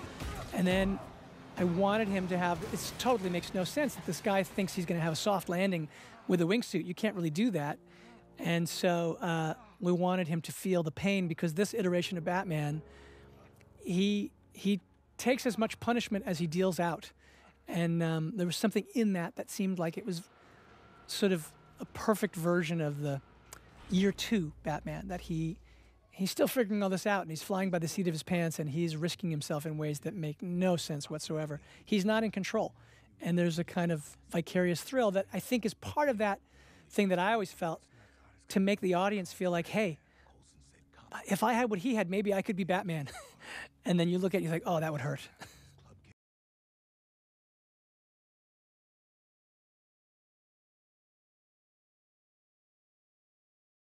And we shot these sequences, you know, all these scenes in the tower were shot in with a technology called the LED volume, which was done with ILM, and which Greg is really one of the pioneers of, from a director of photography standpoint, with ILM, where the environments are all actually pre-made and then are being shown on those screens, and they are actually the source of light in those scenes, and you'll see the effect of it in a really profound way in the sunset scene that's coming up when Batman meets Selina in the tower at sunset, and all of that light is coming from the screens, and it makes it very naturalistic, and you can then create that environment. You know, creating our own Gotham was one of the things that really mattered so much to me. Is one of the things that James Chinlin and I talked about from the beginning, which was that we didn't want to do a Gotham that was like any particular American city, because then you'd say, oh,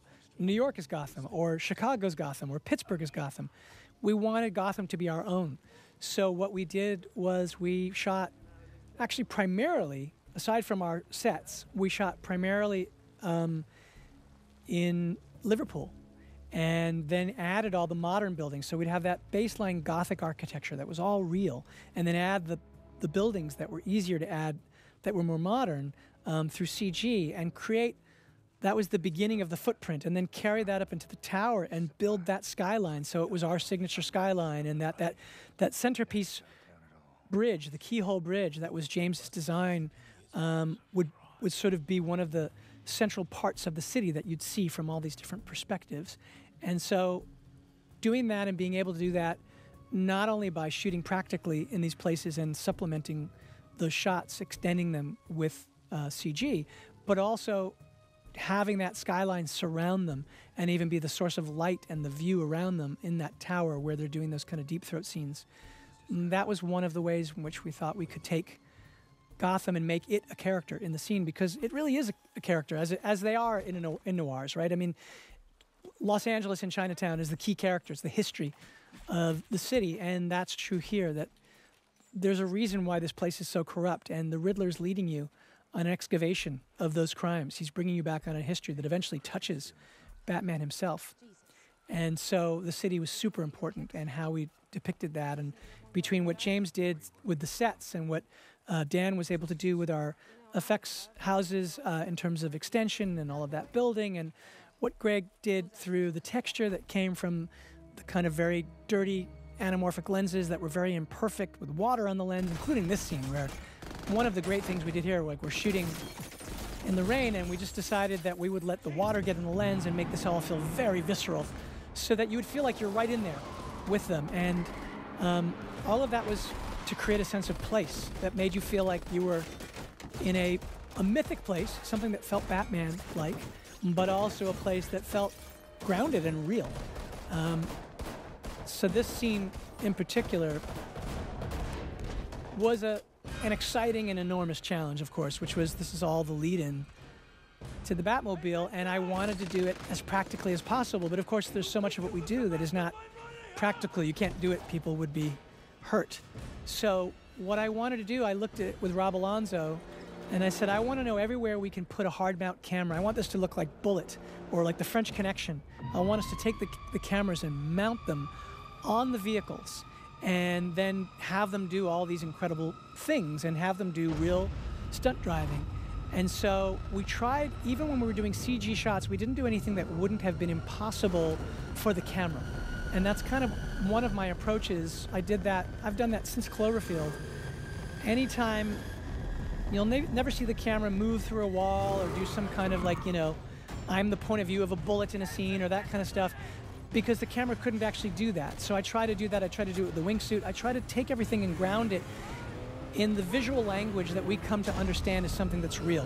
The way, like, if you were seeing a real chase scene or a race, if you're seeing a racing scene and you've seen those GoPros that are mounted in the car, I wanted hard mounts, like mounted on her motorcycle, hard mounts that are mounted with her on her handlebars here, watching her drive off. Hard mounts. This is a follow vehicle, so we have some of these shots, but then suddenly, this shot here, we're mounted hard on the car. This is mounted in the back, looking at the back. That's mounted over his shoulder.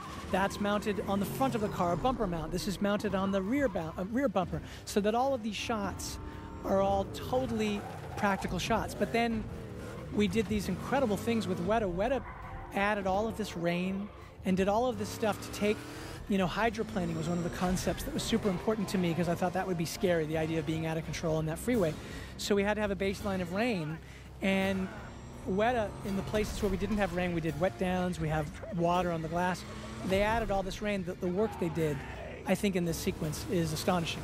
I mean, it's like all the rain you're seeing there is added. None of that is there. There's water that was on the ground. They did wet downs, but there's no water that's hitting the lens. That's from the rain itself. I mean, we might have gotten the lens wet, but that was the texture. How could we make you feel like you were just in this experience with them?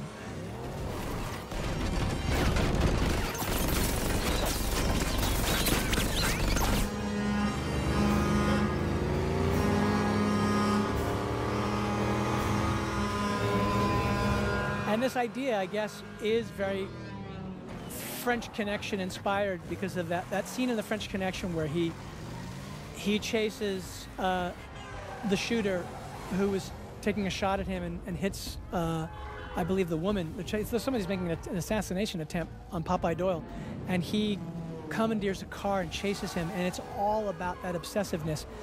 The whole idea of making this personal, the idea that Penguin was about to kill Selina, and Batman is going to come out of the shadows like a monster and basically do that to intimidate the Penguin so that Selina is not injured.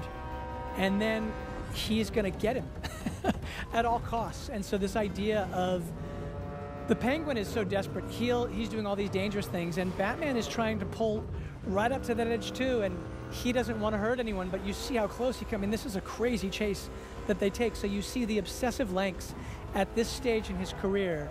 He really is all about vengeance, and so this chase has to be born out of that idea of obsessive rage and vengeance, and he is not going to stop at anything.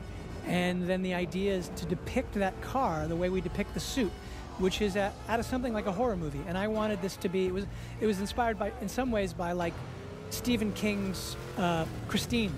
And there was a movie made of that as well, where you see the car kind of on fire coming out of the shadows. And I said to Rob Alonzo and to Dom Tui, who is our practical effects supervisor, I want this car to jump through flames.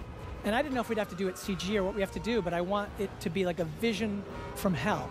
And then Dom said, I think we can do it. And in this crazy sequence that comes up, you'll look at some stuff here, and some of it is CG, some of it's not. There's almost always a baseline shot that we shot that then something was done to. But the actual jump through the fire that you see was done for real. They changed the suspension on the Batmobile, and amazingly, they were able to jump it through a wall of fire, which you're about to see right here. And this is actually a practical 50-50 shot on Colin. There's a big fire explosion going behind him, and Colin is driving that car, and then when he looks in this mirror, we actually did shoot a shot on a mirror mount. That car is jumping through that fire. That isn't a CG shot, and this isn't a CG shot either. There's a little supplement, a little bit of rain on the ground and that kind of stuff, but the basic part of the shot we did. And that was, I was amazed by what they were able to do. And all of it was, how can we make this be like a Stephen King moment? You see that the Batmobile, which makes no practical sense to drive around in, it's meant to terrify, to intimidate and pursue. And that moment was a perfect visualization of that in my mind. It was like, how can we jump through fire? And then this idea of being in Penguin's point of view ended up really being one of my favorite shots in the movie, which is just this idea of you're in the Penguin's eyes here, and you see in this mythic way what having this sort of masked, caped vigilante looks like as he comes towards you. He's like a force of nature and all of that rain and it's raining upwards, and then he just kind of bends down, and what Michael Giacchino tells me is his favorite moment, which is Rob just staring in at him before he looks at the penguin and then suddenly puts a hood on him, and they show up here.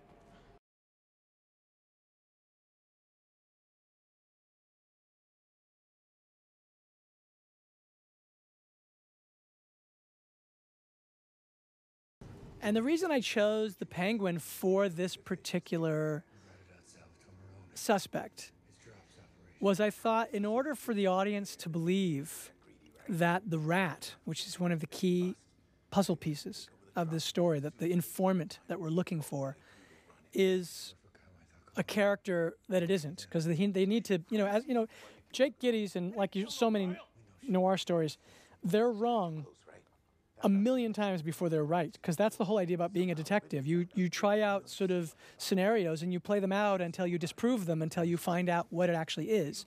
And so they might be the world's greatest detectives, but they're wrong a lot of the time. And in this case, I knew that I wanted the audience to believe that they were right. And so I thought, well, the way to do that is to use an iconic villain. And so Colin and the Penguin are in the movie in a very, very targeted way. They're here to show you that this rat could very well be this mid-level, not yet kingpin version of the Penguin, that somehow he got himself into some trouble, and to get out of it, he maybe cooperated with the police, and the police were using him to rug the drug business. All of it was totally believable as a possible path, given everything we've seen so far. And by making him a prominent character, I felt that the audience would think it was a real possibility. But then here they reach a dead end. And I love the way he says, no habla español, fellas. But that whole idea that they'd missed this detail about El Rata, which of course would be La Rata.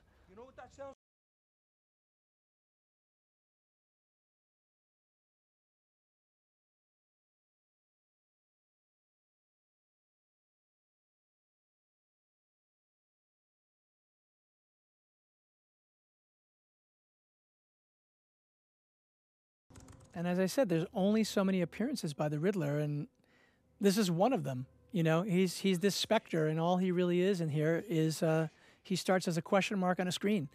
And so, there are all these tools of how to keep this guy veiled from us, but how to have him keep burrowing into Batman's psyche. And it was one of the challenges, even in editing the movie, was just to make sure that we were feeling enough of this character, because this plot is so complex. Doing a noir I had no idea just how challenging it would be to take all of these characters and try to create this sort of noir tapestry of these characters that I was hoping would feel almost like an old Warner Brothers gangster movie, and use that to lead to a path that would eventually take us not only to the truth of who the Riddler is and why he's doing this, but also would become a case that while at first he's drawn into it because this killer is writing directly to him, that it would eventually get to this place where it would be an awakening for Bruce, where he would find out things and potential things about his own family that were going to shake him to his core. I mean, the very reason he becomes Batman is because of what happened to him. And suddenly the nature of his family is called into question, and is the very idea of being Batman is all of that based on some kind of lie.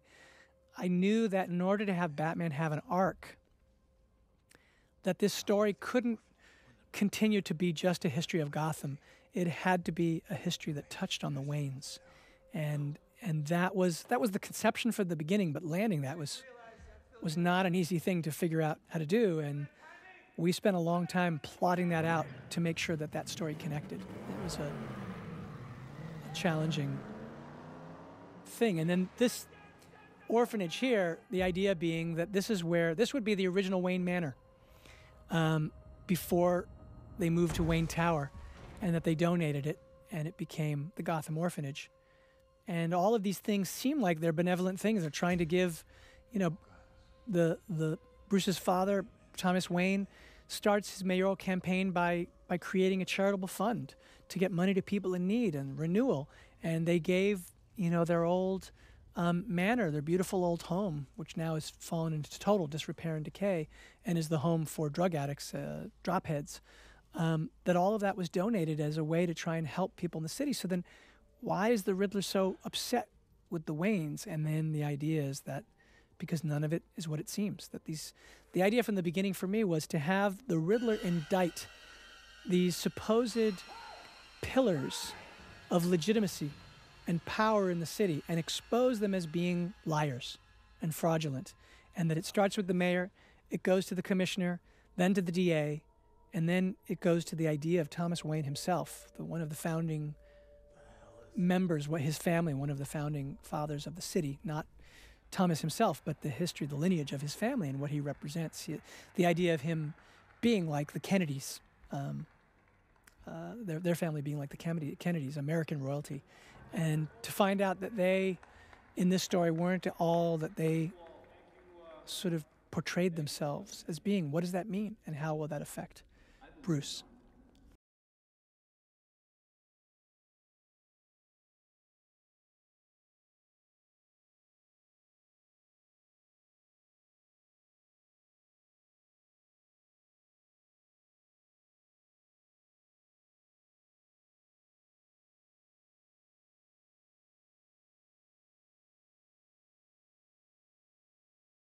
And the idea is that this is actually the room where it all began, where, as a child, that choir you just heard singing Ave Maria, among them was Riddler. And he was one of those kids, and he was listening to the speech, and he thought that things were going to change for him, that Thomas Wayne basically made all these, and there was this kid, Bruce Wayne, who he was looking over and thinking, gosh, if only I could be him and be on the other side of things. And maybe this is all going to work out for me and things are going to change now that Thomas Wayne is saying he's going to help us. And of course, none of that happened. And so it all seemed that Thomas Wayne lied to them, is the way that the Riddler sees it. That little Shakespeare bust there is one of the Easter eggs for me that I asked James Chinlin to put there. It's like the bust in the Adam West Library study that you pull the head back and that's how you open the bookcase to get down to the Batcave.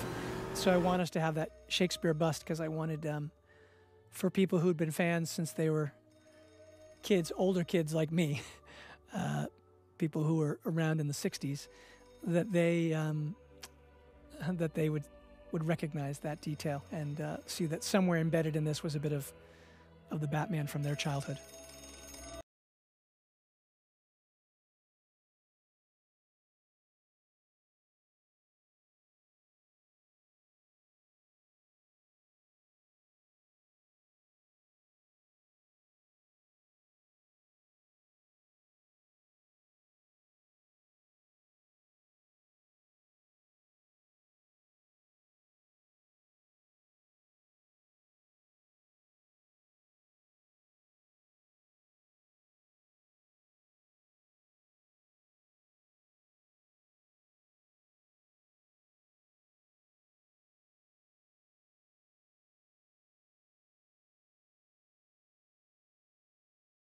And that note is meant to be one more clue that he must know that Bruce and Batman are one and the same. It's just meant to get under his skin, and then later we find out, of course, that See You in Hell was his clue for the description of what it'll be when he is in Arkham, which is certainly hell for him, but was thinking the place where the two of them would finally meet and begin their emotional romance, really, the connection that he believes they have. He feels like they're a brotherhood, they're together, they're one and the same, which is an idea that Bruce, of course, resists to the core.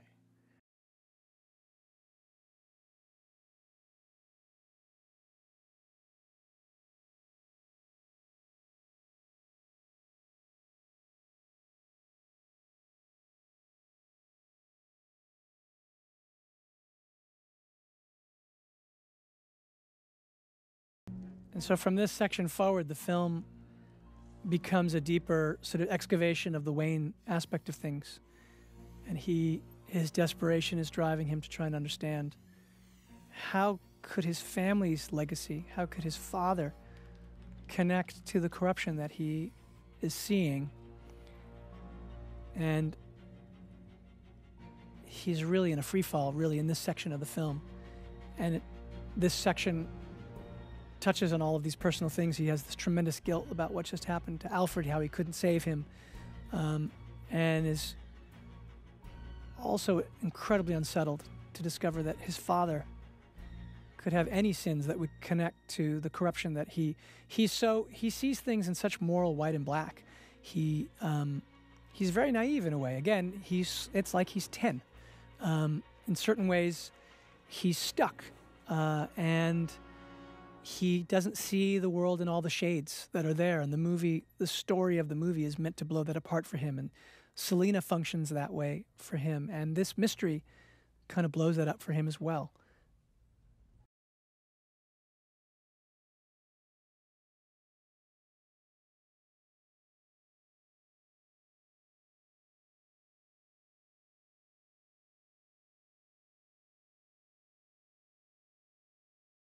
This was a challenge as we were writing that was a trick to figure out, okay, so how can we get them back together again? And so we always made sure that she'd held on to those contact lenses and that she then set them up and they're beginning to send out a signal again and that they would then meet. I love the way Rob does this here, the way she can't see him, but he can see her, but you can see how affected by her he is. And he's so jealous. This scene is really about how he feels betrayed by her because he realizes, oh, she must have been involved with Falcone, with Penguin, and he's just intensely jealous because he's so drawn to her, but he also has a completely naive view of her. It's like he imagines somehow there's this romance between them, and it really has a basis in nothing other than his immaturity. Your friend got involved with the wrong people. She didn't know. And he's judging her here, that she should have known better, and he's very cold to her here, and she is about to blow that up with the truth of exactly what that relationship that she had with Falcone was. And she calls him out on this idea that he talks as someone who has been sheltered. He had that huge safety net, so she's smart enough, streetwise enough to understand that this guy is as connected as they are in certain ways, that neither of them trust anyone, but some part of him doesn't seem to understand what it takes to survive in Gotham. And this part of the story is totally taken from the comics. I mean, it's an interesting thing. I spent a very long time at the beginning reading comics. And this story, I believe it actually is I think it's referred to in The Long Halloween, but also in Dark Victory and When in Rome. But this connection that Selena realizes that Falcone is her father, that idea I loved. And what's so interesting is that those comics were written by Jeff Loeb. And Jeff Loeb, by sheer coincidence, was my screenwriting teacher at USC. And he was the person who told me when I was in film school. I mean, I made movies since when I was a kid, and I always wanted to go to film school and had always written scripts as a means to sort of making a movie that I would direct. But I never thought necessarily that I would sort of become a writer per se. And he said to me, listen, I said, I want to be a director, a filmmaker. And he said, well, that's what being a writer is, and you have to be a writer. You've got to keep doing that. And he was the one that told me that I should be a writer and who told me I could be a writer. And he was a total inspiration to me. And when I was doing the deep dive and I saw these comics, I was aware of them, but I guess I wasn't aware that Jeff had written them. And it just suddenly struck me that he'd written these incredibly influential and iconic comics, and that he was the person that had set me on this path that amazingly brought me to Batman eventually. And so that element of the story in the series that he did with Tim Sale, those incredible drawings, is where this idea of trying to take that little piece and sort of see if there was a way to sort of contextualize that, to take all these little details so that I knew that people this character is so important to people that I know that people who have taken the deep dive on all these comics the way I have, that these comics mean so much to them.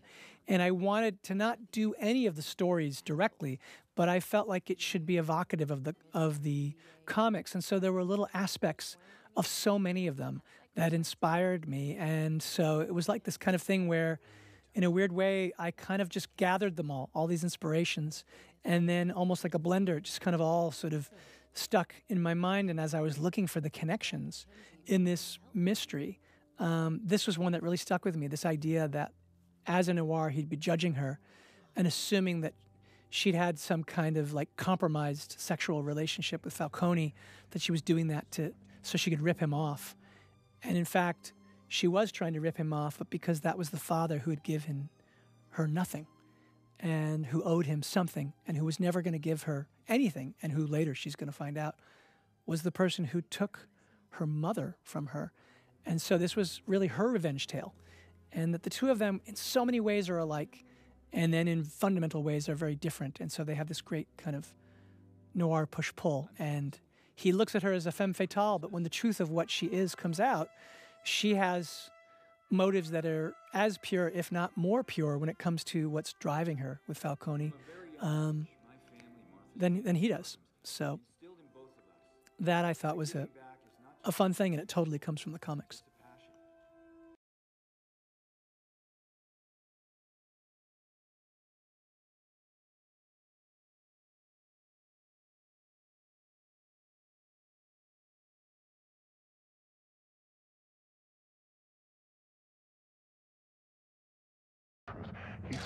And again, this is some of this detail also taken from the comics.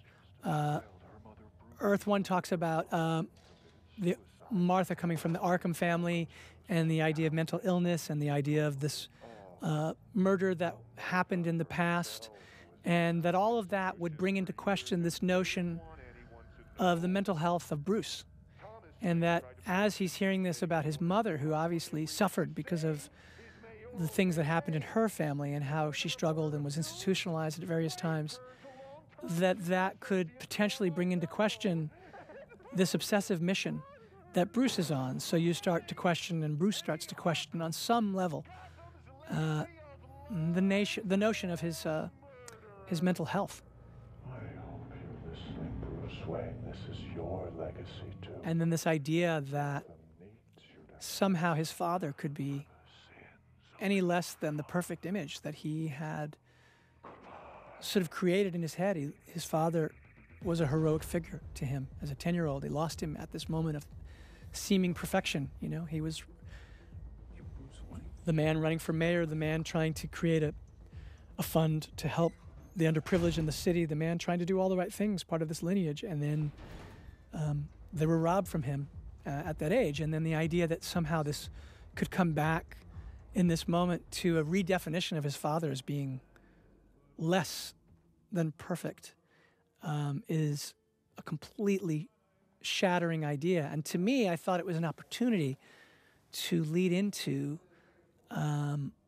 this notion of the mystery of who killed. There's obviously there's the Joe Chill version from the comics, but there's also this version, which I love, that they'll never quite know who killed his parents, and that mystery will haunt him forever, and that nothing will bring us to the bottom of it. And I thought that this was an opportunity to present some potential possibilities, and that his father's own corruption may have been one of the factors that led to their murders, and that was something that had never occurred to Bruce.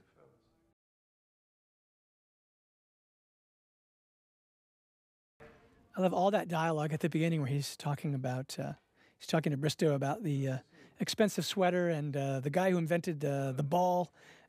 What a brilliant concept, how much money you would make, and the idea that the reason that communism failed was austerity.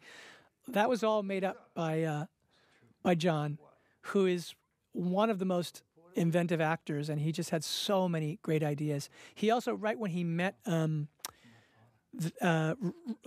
Bruce at the funeral, and he says, "I remember your face looking down."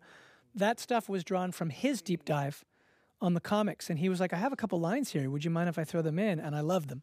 When he said, "I remember you, I operated right there on the dining room table. I remember your face looking down, and that was that's just a, I don't know. For me, John Turturro is just one of the great actors, and to me, it was a dream of mine that he would play this character. I thought it's funny because when Cindy Tolan said to me, "Well, who do you imagine?" I said, "Well, it'd be like a John Turturro type," and she said, "Well, why not John Turturro?" And I was like, it just hadn't occurred to me because John Turturro to me was so untouchable. I love John Turturro, and she was like, "Let's ask him," and he read the script, and he said, "Well, you know what? I love Batman. Let's talk." And I had this series of conversations with him, and he ended up doing the movie, and then we had such a great experience. He's just such an inventive. He had always had an idea for something and was always trying things. It was his idea. He also thought that Selena later in the movie, when he's strangling Selena, that she should scratch his face right in the place where he's got the Falcone scratches that are pictured from the Tim Sale series, with Jeff Loeb, that you see, where you see the Falcone try scratches. And the idea being that those scratches, if they come from Selena in this situation, they might have come from the original scratches, might have come from Selena's mother, which I just thought was brilliant. I loved it. I said, okay, we're doing that. And that's what it was like working with him. He was just an utter delight.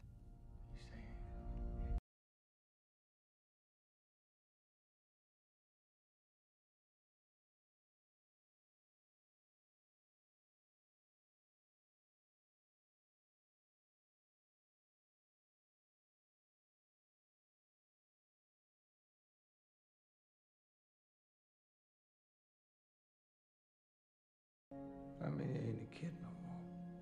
And that was a key part of this arc, was that somehow this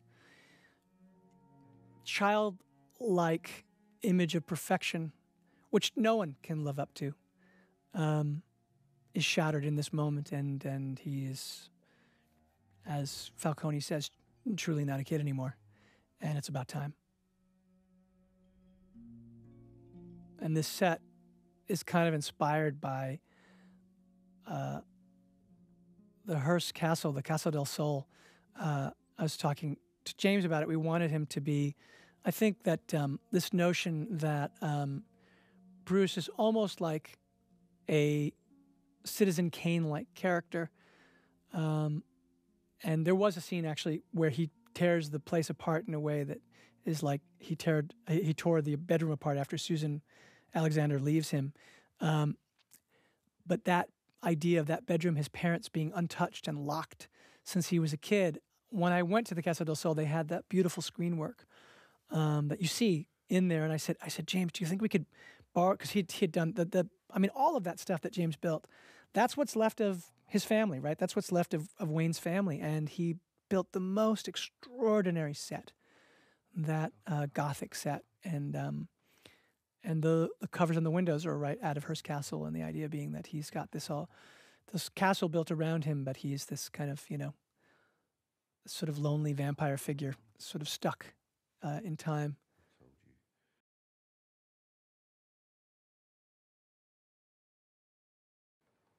Why didn't you tell me? And this is the key here for really what drove Bruce to become Batman, which is, in my mind, he became Batman because he couldn't bear to be vulnerable anymore. He couldn't bear the idea of ever going through that kind of pain again. It's the same reason why he won't let anyone get close to him, including Alfred, who really has been, as best as he could, been like his imperfect father and has loved him, but only been able to show it in the ways that he can. But he's sort of desperately fumbling the way that, that everyone does, that all fathers do. But he did, as he was never prepared to be a father. He suddenly had to care for this 10-year-old kid.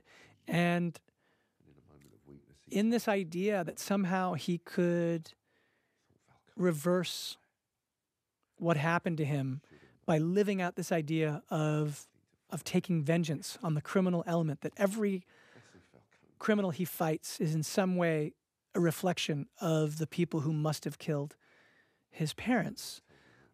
This idea that's very naive in a way, that he hasn't yet found the way to take that and move beyond it so that it's not purely personal. It's purely personal. And this idea is all about not really knowing any other way to cope. And this is the moment where he realizes even, I think, why he's kept Alfred at such arm's length. And why, honestly, you know, in the end of the movie, when he kind of loses it after he sees Selena being attacked, you realize how he's driven by that. It shows the depth of his feeling for her, that he loses it to that degree because it's unbearable for him. And he's never really going to be able to cope with that, which is why he's perfectly suited to being Batman, which is that he can't let people get that close to him, and he's driven to continue to do this. And so in that sense, his scars make him the perfect person to give over his life to this mission. And it starts as a personal mission, but he has to come to understand by the end of the story that it has to be more than that, that it can't just be a mission of vengeance for himself, that he has to represent more for the city. And this is the beginning of that right here, as he realizes that feeling is really the thing that scared him the most. He thought he'd mastered himself. And that being Batman somehow could keep him from ever having to feel that way again, but it can't, because, of course, we can't escape the truth of our emotions. And in fact, in many ways, he'll never be able to leave those emotions. And so he's a very imperfect but beautifully human hero.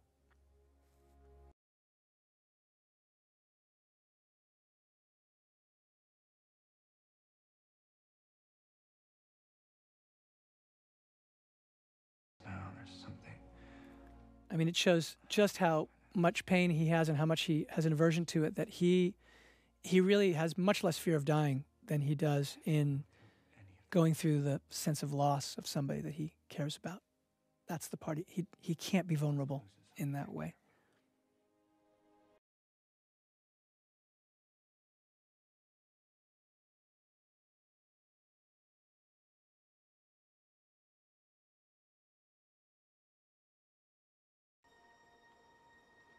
And so Bruce and Alfred, in a way, finally reach that place in this moment. It starts with, "You're not my father," and this is essentially, "I love you."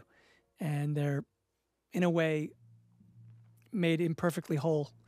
And the idea is that their relationship can move on from here, and that's the last you see of them in this story. And hopefully there'll be more. And I think they're, I had at one point even wanted you to see that fighting. And again, there's so many ideas you have, and you can't get them all in. But in my mind, some of that physical training actually occurs with Alfred, so that, the way some fathers and sons, they connect through sports and physical activities, things they can do together, or even the idea of watching movies together, that it's an indirect way of showing love.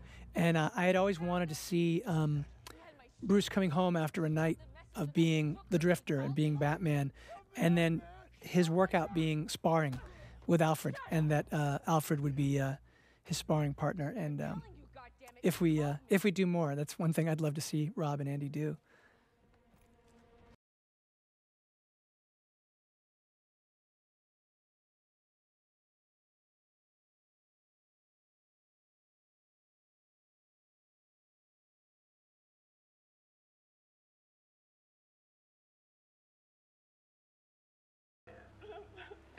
This is one of the few scenes we shot handheld, actually. And it's funny because Greg, as a director of photography, he's done incredible handheld work, and a lot of it done, or even if he's using another operator, but he's also a fantastic operator. And I wanted this film, and actually even both of the films we did together, and the Apes films were like this for me too. The precision of a kind of almost kind of Hitchcockian approach, where everything is very point of view driven and very precise. There's a methodical way that I wanted the camera to act in this movie, and it's very, very precise. He's the world's greatest detective, and he's piecing it together bit by bit, and these pieces have to fit together in a very meticulous way, and it's very dense. And I wanted this scene, though, to feel a bit unmoored, So I came in one day and I said, okay, so Greg, you're not going to, you're not going to believe that I'm asking for this, but what do we think if we did this one handheld? And he looked at me like, oh, fun, here we go. And so we did this scene because it felt a bit more ungrounded. This is the scene where he comes to realize the truth of what happened to Annika, and that truth, the strangling, means that that's what must have happened to Selena's mother, now that Selena has shared that story with him. And now we realize that Falcone is the core to all of it, and we have to kind of fit all the pieces together. And so everything's a bit kind of floating in the air at the moment. There's a kind of grittiness. This is a little French Connection-y.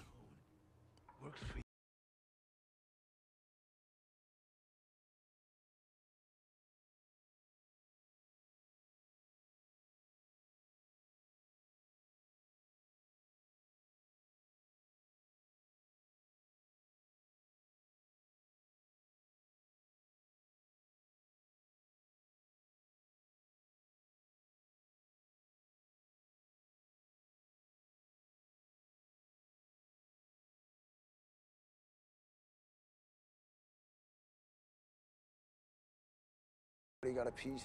And for me, this scene not only becomes the moment where we understand that it was Falcone and that he is the dark Noah Cross-like figure who has been in control of this city, that he's the mayor for the last 20 years, he's controlling everything, and that he's the one who killed Selena's mother. But it's also the place where the limits of the relationship between Selena and Batman Bruce are felt, which is that she's called him here because she believes that he's vengeance, and this is the image he's projected into the city. And then you realize they don't see eye to eye here, and this pits them against each other for the first time since that first moment when he encountered her in the mayor's mansion when she was trying to steal Annika's passport back. And where's that going to go? So you start to realize that their relationship is fraught, that while they seem to have come to an understanding, they're distinctly different and on different sides of things. And where he might draw a line and come right up to it, she's squarely fine with being on the other side of it. And that says something a lot about where their relationship could go from here, and how, in that way, there's a sort of doomed quality to it. Kind of sort of classic femme fatale, tragic love story sort of side of it.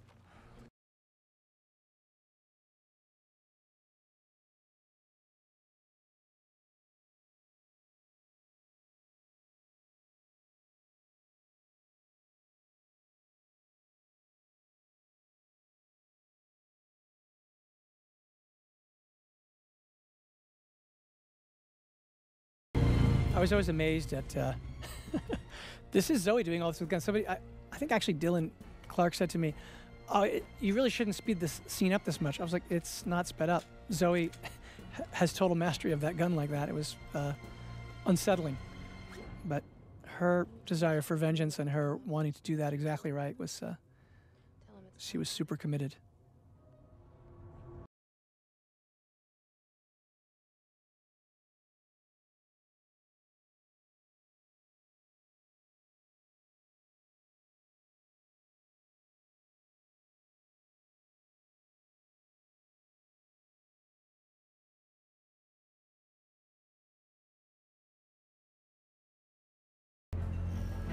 And this is one of these things coming up too, where, you know, we had like a kerchief. There was a thing where you couldn't see the drifter's face, but Rob was like, I want to do one where you could just see my face. And I was like, I love that idea that he's walking in the club. And that was the one that we used, because this idea that as Bruce Wayne, he's kind of covering himself. He's this drifter.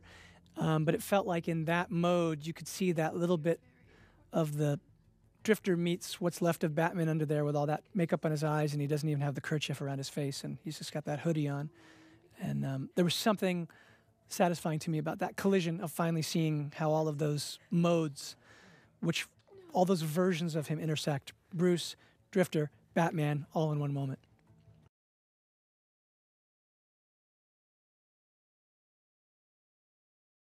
And this thing was one of the things that was very important to Zoe, which was she said to me, look, since you're not doing Catwoman, and we're not going to be doing the thing where I debut a cat suit, because we have a kind of motorcycle suit that's as close as we ever come. She said, I think we should build to the year one outfit, the Mazzucchelli, Frank Miller year one outfit, which is this kind of like sort of laced bustier and the kind of tight leather pants and the short hair. And so in this scene, she's actually dressed to land that, but she doesn't yet have that wig off. So you're seeing her almost in year one mode.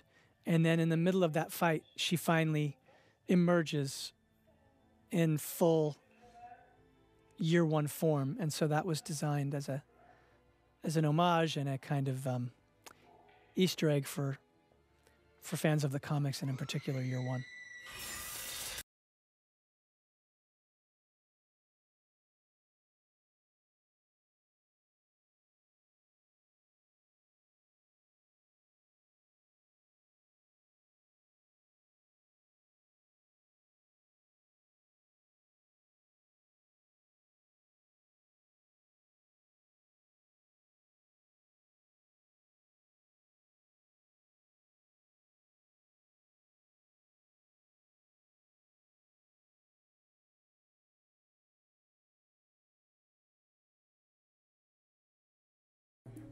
And so here the wig is about to come off. And from that point forward, she's year one Selina.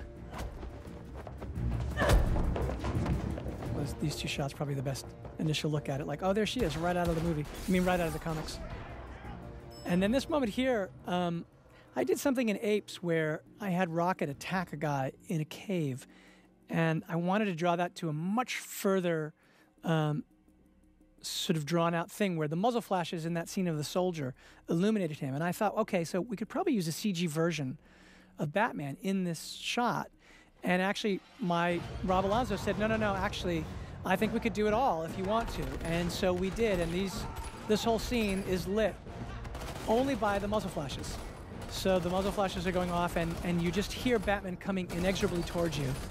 And the only visual effects that are being done really are the visual effects of the bullets once they're being fired, not the muzzle flashes, but the bullets ripping through the hall and ripping off of Batman's armor. And there was something about that I was very excited about doing, and we really were able to pull it off. I think it turned out really, really fun.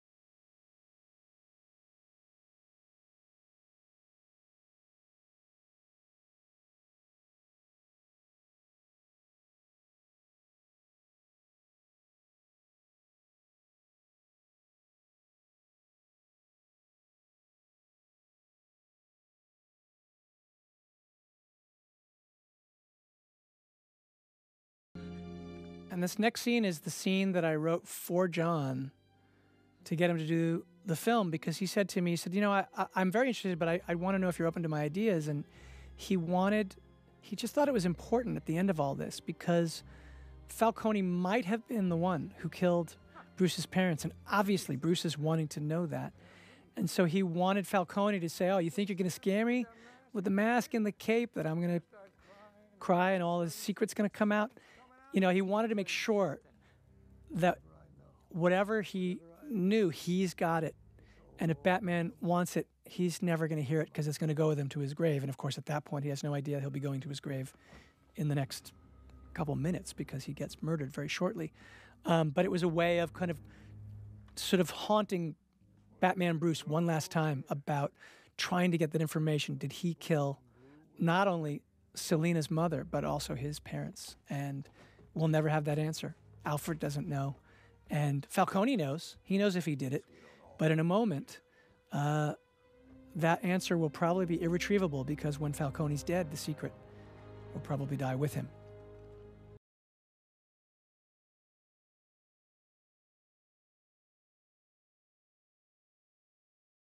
Attorney. And so I had a funny experience in doing that, I had to then call up John. I was like, well, what do I do now? I guess I'll read you. And he had told me how much he loved Zorro. And I said, oh, I want to put in this line about Zorro, because I know that before he loved Batman, he loved Zorro. And I was like, I want to put this in. I just wanted him to do the film so badly. And I just thought, I just love talking to him. And so I wrote these scenes, and I had to read them to him. And I was in the very weird position of having to read the John, like what I thought was the John Turturro voice to John Turturro. And at the end of it, he was like, yeah, I like it. Sounds good. Okay. And then we did it. And then from there forward, it was just a joy. I got the joy of getting to work with John, who, as I said, was amazing.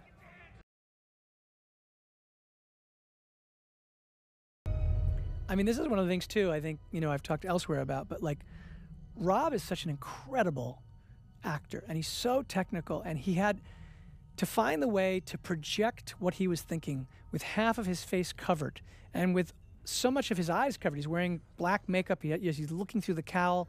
If he turned the wrong way, you couldn't see his eyes. And it was an incredibly challenging role, because to convey through the cowl so much detail that wasn't just about rage, which of course he had to convey, but was also about trying to piece together clues and being confused and seeing him broken up emotionally, and all of these different things that had a level of subtlety that with half your face it's hard to convey. Rob found a way to do. He's just an incredible actor.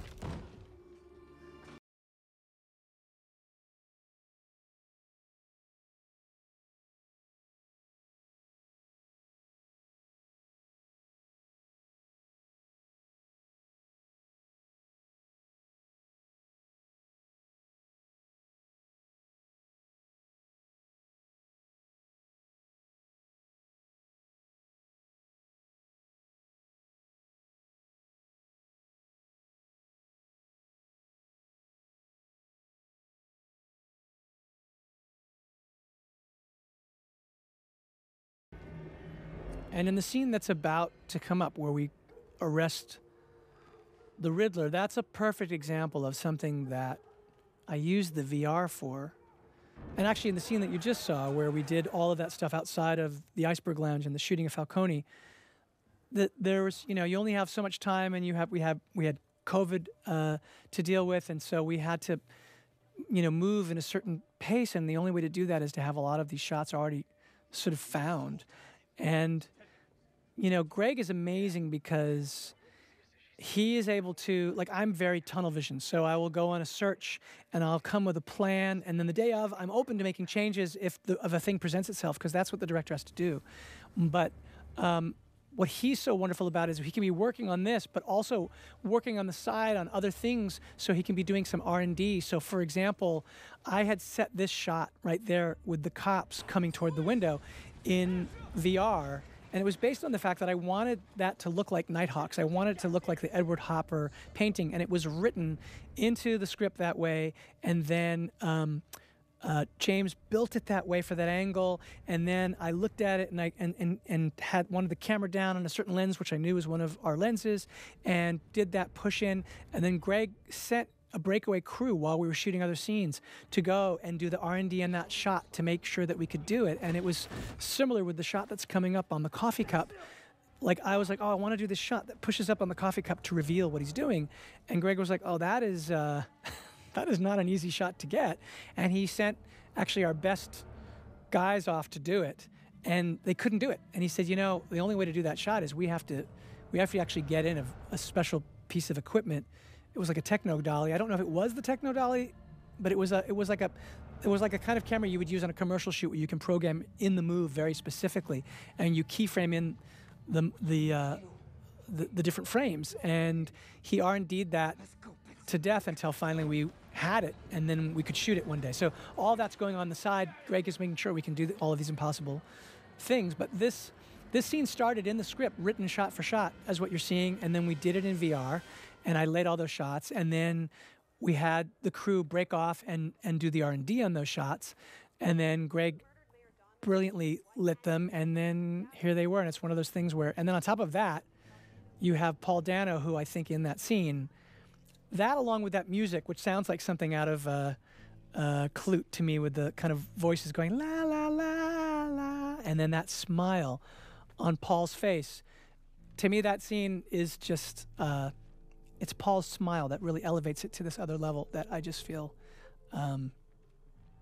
really tickles me, because you've been waiting all this time to see him, and then you're like, is that him? And then he smiles, and he smiles at Batman, and you're like, why is he smiling? And we're going to find out later it's because he's so happy to see him, but it could be because he's toying with him the way that a cat might toy with a mouse.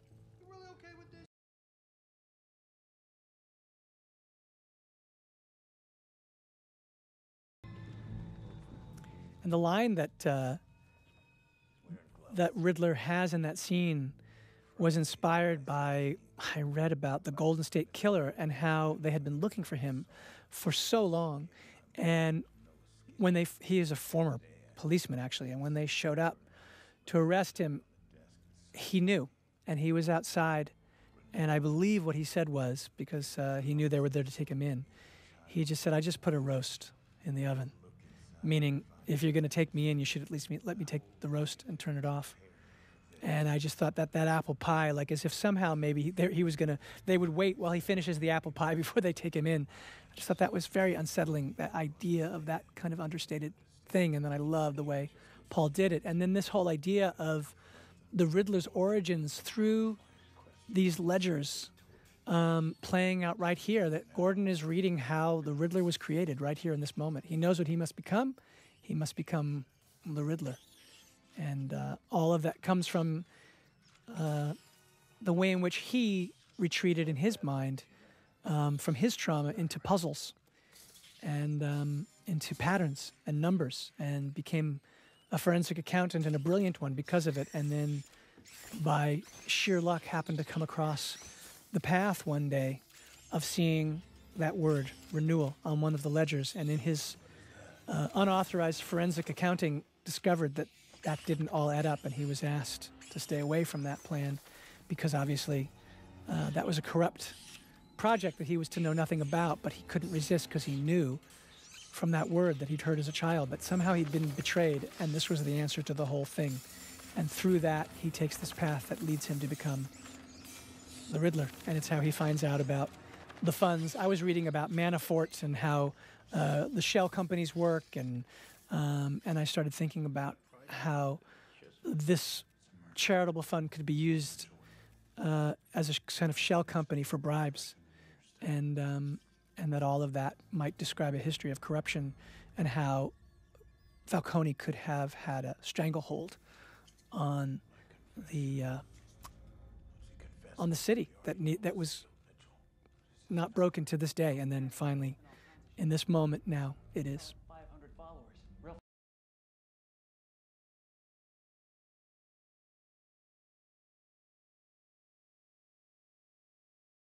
Last night. And this is the key to the whole thing, which is to think that this isn't over yet, and the way that it's meant to end is that the next victim must be to kill the Batman. And the way to kill the Batman is to destroy his anonymity.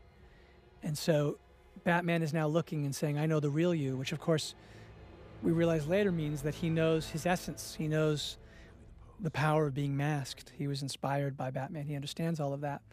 But when he sees all of this, he realizes that the last target, first he tried to kill Bruce Wayne, and if he wasn't going to kill Bruce Wayne, he could destroy Batman by exposing who he is. Because if the world knows that Batman is Bruce Wayne, then he loses his power to come out of the shadows and to have an effect on the criminal element. They'll just know, oh, it's Bruce Wayne showing up in that outfit.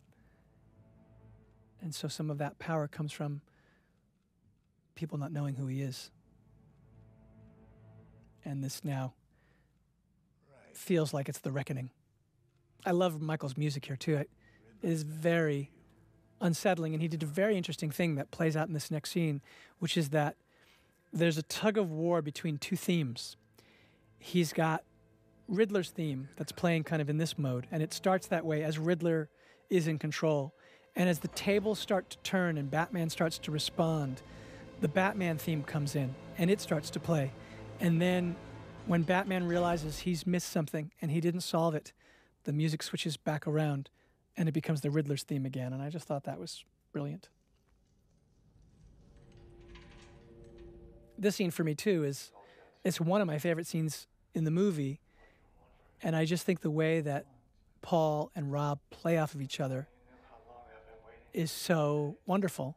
And as an audience, everything's built to this moment for us to believe, okay, how are we going to get out of this? He knows who Bruce Wayne is. Is that what this is? And in this scene, it does feel like he's the cat toying with the mouse before he kills him.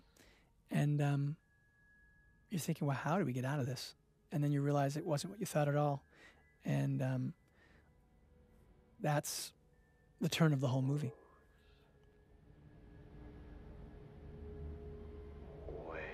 There originally was a scene earlier in the film where when Batman early in the story was receiving these the correspondence from the Riddler and was so unsettled. Why is this guy writing to me? And he goes to Arkham to talk to another serial killer whose face we don't quite see. He's out of focus. He's called the Unseen Prisoner. But in that scene, that character who is, in fact, I'm pretty sure we'll do the deleted scene for you here on this thing, but he is talking about the fact that Bruce is in a little bit of denial because the two of them really are very much the same. And that if anything, maybe or Batman is concerned because Riddler is more righteous. They're both masked vigilantes. Only the Riddler's less forgiving. He kills them. And wouldn't Batman like to kill them? And the point of the end of the scene is that, and the character is right when he says it, that the truth of all of it is that what's so unsettling to Batman is that one part of him thinks that these victims of the Riddler deserve what came to them. And that's kind of echoed in that moment when he's talking to Gordon and he's talking about the death of Commissioner Savage. And he says, hey, he was a cop, he crossed the line. And he says, you act like he had it coming. And there's some part of Bruce that is so wedded to revenge and is so angry at the idea in this very unshakable way of corruption that he is aligned in an uncomfortable way with the Riddler. And so they really are spiritually connected. And that's one of the important through lines of the movie is the ways in which they're alike and the lines that separate them.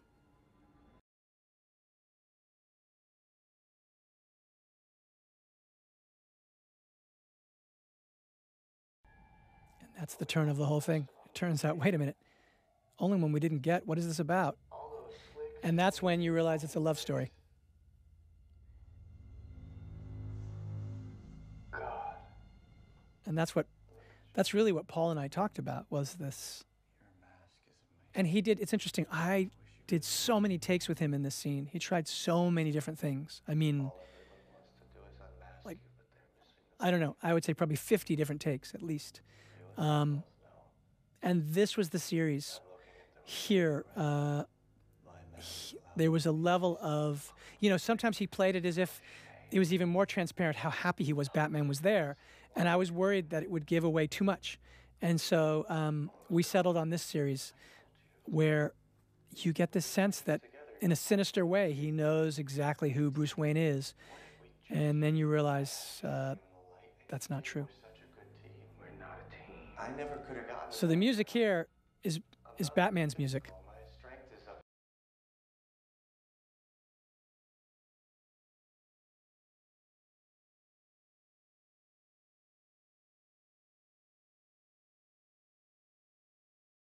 And this is the key moment at this point in the film for Batman in that he's resisting every inch of this. He doesn't want to take in any of this. This idea that he could have inspired these awful killings, the idea that somehow he was projecting something out into the world that would create the Riddler. The only way that's acceptable is that the Riddler is a sociopath and that he is completely demented and that he's come up with this really on his own. He's twisted it.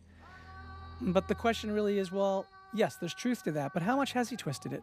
How much of what he's done has affected the city? And at this point in the story, he refuses to let any of it in. And then everything takes an even darker turn when he realizes that the plan wasn't just for them to have this sort of, in the Riddler's mind, reunion or this connection, but it was actually for them to be together when the last part of the plan, the last part of the puzzle plays out. And it's the one thing that after the Riddler is robbed of this power of their connection, he finally gets his power back again, and now the music becomes the Riddler's again. And he can finally comfort himself with the knowledge that he's smarter than Batman. And that's how he's been protecting himself his whole life. So Batman, Bruce, has been protecting himself by withdrawing into this invulnerable state of dealing out vengeance.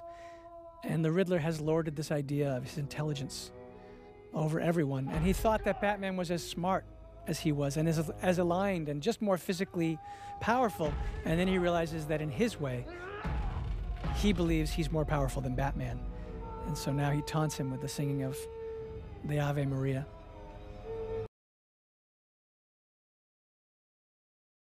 And now Batman is completely at rock bottom, befuddled, like, what did I miss?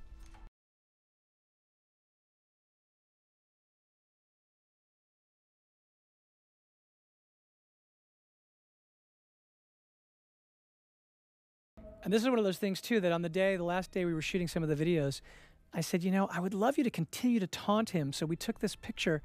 I had Paul take a picture of himself. I wanted to see him the way I saw him when he had that saran wrap around his head, but no mask yet. And then the version of him with the mask, and that he would put it up. He'd be looking at himself. And this is a character who, you know, Gil Perez-Abraham, who plays Martinez, he's a character that I enjoy so much, and I love Gil's performance, especially this here. He says, I don't think you should be touching that. He's doing everything he can to be a cop. He's like a rookie, and he feels like he's supposed to be drawing the lines the way a cop would, and then Batman keeps looking at him like, are you really going to hassle me, man?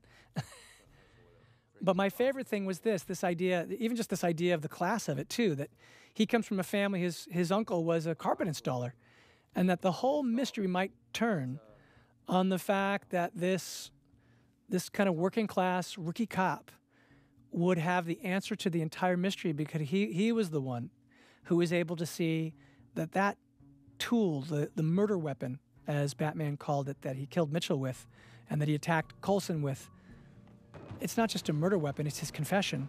It's a tucker. It's a carpet tucker. And that tells Batman that that's meant to somehow connect to the untucking of this carpet. And that is what reveals the dark truth and enormity of Riddler's plan. And then I love how Gil's like, oh God, everything he does with this guy, he's touching all the evidence. And then it's out for them both to see. And then the two of them are in the helpless position of watching what the Riddler has laid out.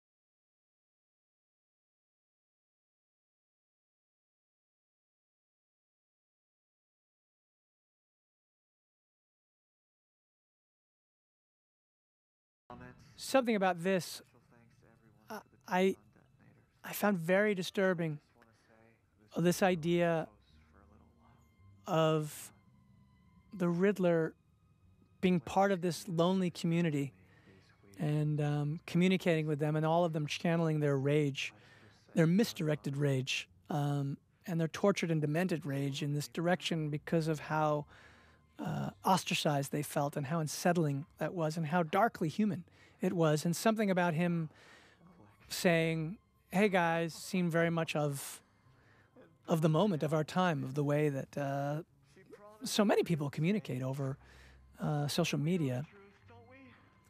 And in a way spoke to a kind of darkness in our society right now, our sickness. And I thought that the way that Paul did this was very unsettling. And it's interesting, originally I had wanted this through the voice decoder, which lowered his, or the voice encoder, which lowered his voice. But then after I realized we had seen him and he was so, Paul's performance affects me so much when we see him in the diner and when we see him in Arkham, that I realized it would be great to just let his voice come through as his own now, because we already have him unmasked, and now just to see him in that mask talking to his followers would be very unsettling. And it was one of the challenges of the story narratively, which was, okay, so if the plan was that Batman is going to be drawn into being with Riddler in Arkham when this dark plan plays out, but then it doesn't go the way the Riddler's planned, and then Batman discovers what the true plan is, I needed a way for the Riddler to be present in this third act, because that is really who he's facing off with. He's facing off with the Riddler. And so this idea that his followers would adopt his persona and essentially become extensions of him, that was one of the ideas that we came up with to kind of crack that nut. And, you know, it was a real challenge. We kind of had boxed ourselves into a corner. And I think that aspect played out and seemed to be very chilling to think that these guys were all going to be coming to this place dressed as him to carry out his plans.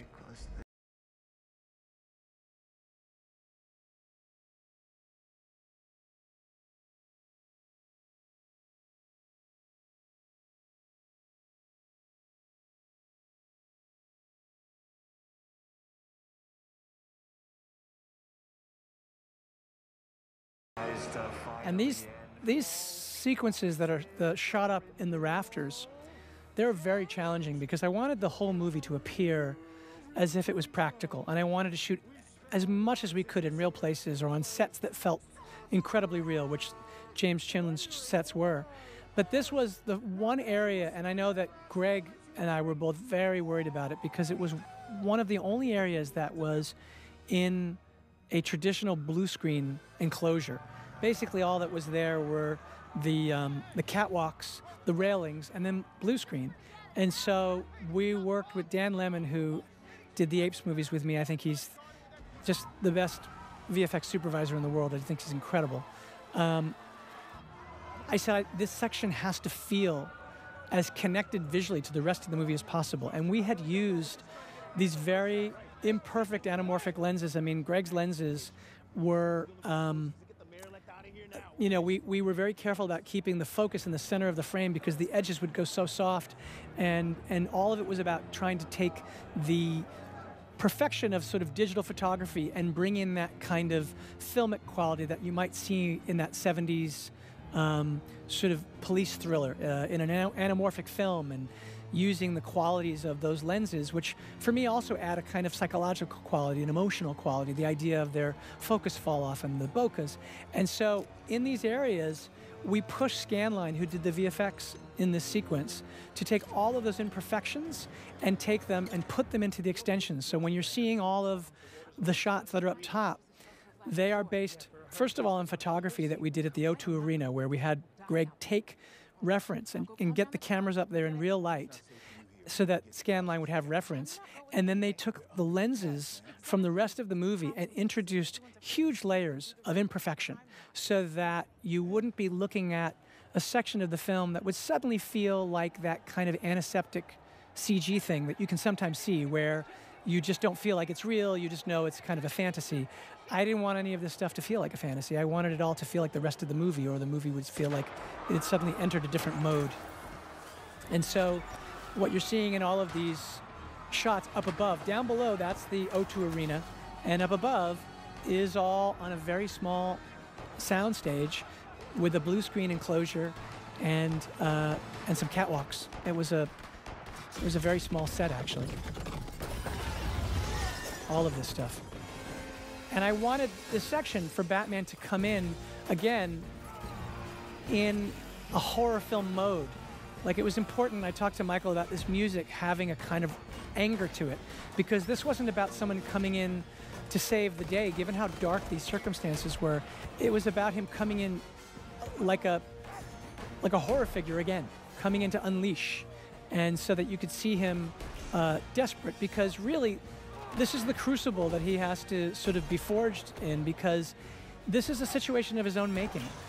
Batman doesn't realize that he inspired the Riddler elsewhere, and now he suddenly realizes these people are all here because of him to some degree, and certainly because he wasn't smart enough to put the clues together.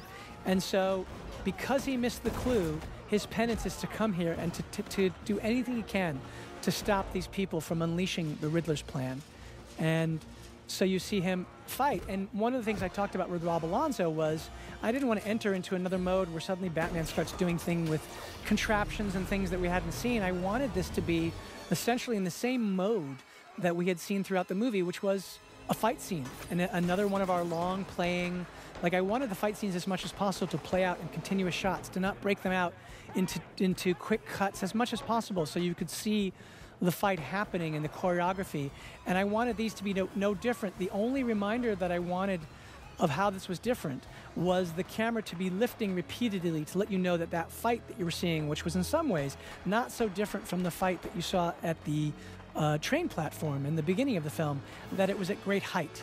So that the big spectacle of our kind of grounded Batman was another one of those very grounded fight scenes in which he was doing it at a tremendous height and without a net. And so that was what we worked on, and how we laid the shots in VR to try and tell that story. And then again, like a horror figure, he pounces. And we had actually done a lot of this in mocap in Los Angeles with stunt guys, laying all of this out months before we ever went to London, and then that continued to evolve until finally the sequence was played out, and we shot it in the small rafter set.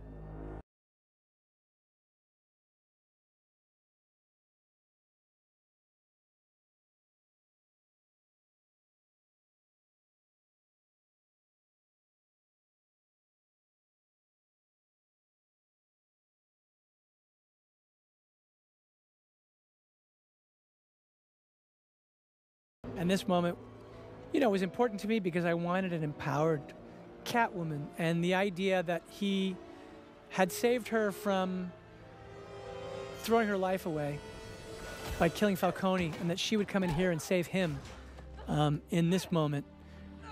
That seemed like an important thing, that she was the agent of his sort of rescue, and that here he was at his most physically vulnerable. And then, of course, in a moment, the tables will be turned on her again as she thinks she's gotten this guy, but he reemerges. But Batman's still in that weakened state, and that's when you see just how deep his feelings for Selina are. He tells Alfred how distraught he is in the hospital at this idea of ever losing someone he cares about again. And we know he's talking about Alfred, but when he responds the way he does in this scene, we realize that these are the feelings that he's developed for Selina. And you realize also just how close he always is to crossing his own line. You know, he wants to believe that he wouldn't kill, and yet at the same time, he comes so close so many times throughout the scene. He's in so many ways so recklessly close to the edge, and some of it is even luck how close he is to committing murder, really. And here, I think if Gordon didn't come and stop him, he would have killed this guy, absolutely. That's how out of control he is. And Gordon kind of brings him to his senses. And in fact, he's in a state right now where he is just in pure instinct. This is like the comic Ego. You know, the beast in him is unleashed. Darwin Cook has this great comic Ego. And here he's ready to turn on Gordon. He's going to hit Gordon, and then he finally sees it is Gordon and comes back. And so this idea of him not being in total control of himself as Batman, and how close he is to being out of control so much of the time. That's one of the things we really wanted to explore, and I loved exploring with Rob. And in this moment, this is the look where Selena gives him the look where she realizes just how much he's just been exposed in terms of how much depth of feeling he has for her. And then this next moment is, to me, the key of the entire arc. And this was one of the early conceptions when I was coming up with the story. I wanted this idea of him putting the message of vengeance out into the city to have an effect. And Batman's been resisting it, but in this moment we realize it's true. And when he hears that, that is the moment where he realizes that it's one thing to have missed the clue, but now he realizes in some certain way he's very implicated in this, and everything that's happened in the city, everything that's happened here is in large part connected to the message he put out about being vengeance, and that he has to change and do more.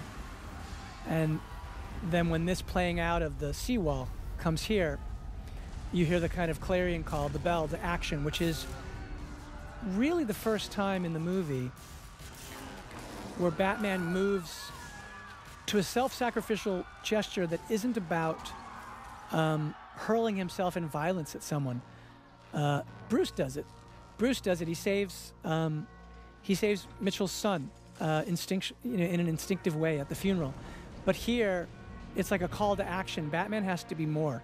And Batman can't just be someone who is playing out the satisfaction of his vengeance in the name of the people in the city who are asking for it, who need a defender. He actually needs to be more than that. And in this moment, he's willing, in fact, if this kills him, to sacrifice himself. And this water moment is sort of like a baptism, to get kind of highfalutin about it. But that was sort of what the hope and what the feeling was. And he reemerges here, and he's a different Batman, really. It doesn't mean that those other parts aren't somewhere still in him and he won't have to fight those parts within him. But he has to step out. In a way, he has to become a beacon, and this moment with the flare is really that. And I have to say that this moment, in particular, Michael's music for this moment, is such a beautifully emotional piece of music, and I think conveys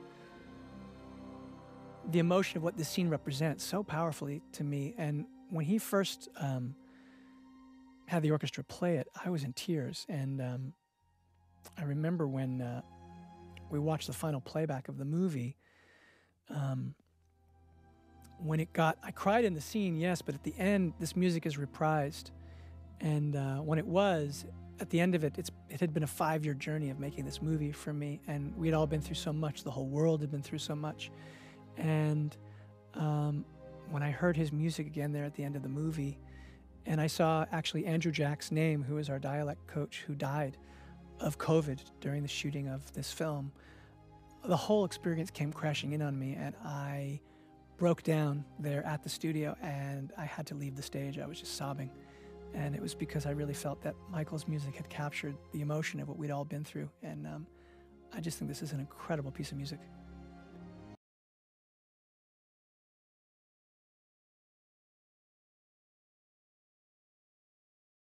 And there's something, to me, that's powerful and moving about that image, about him for the first time really like a Pied Piper leading these people, in this case, out of danger.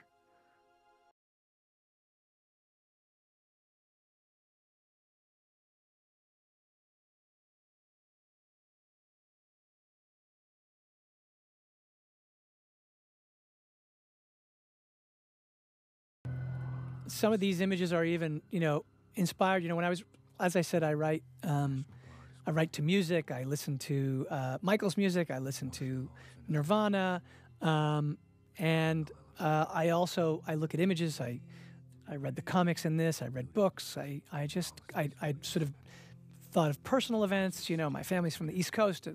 There's bits of my father that are in this movie in my head and how I connect to it. I always have to find a personal way in. And one of the things I do is I also exchanged images, as I said, with when I was giving pages to James Chinlund, but also with Greg Fraser. He sent me these images of city underwater, and that just worked its way into my brain, and I wanted to put that into the movie, and so there they are. That actually came inspired by images he sent me. And that particular scene right there where Jamie Lawson talks about having the city having lost faith in its leaders and its institutions and how we had to rebuild. When we were shooting that, we were all very affected because weirdly the movie was written so long ago and our world in many ways seemed to have kind of come up and moved into sync with Gotham in a way that we never expected. And we were all very unsettled by her speech and moved by her speech. She delivered it so beautifully, and I feel very much about Rob's performance the same way right here as he's talking about how angry the city is, how scarred it is. And this is the idea of the whole sort of journey of his character and the one that was important to me, which was But if we survive them, to see that he could move from being vengeance to being hope, they can give us the power. or at least try. You know, it's the human struggle.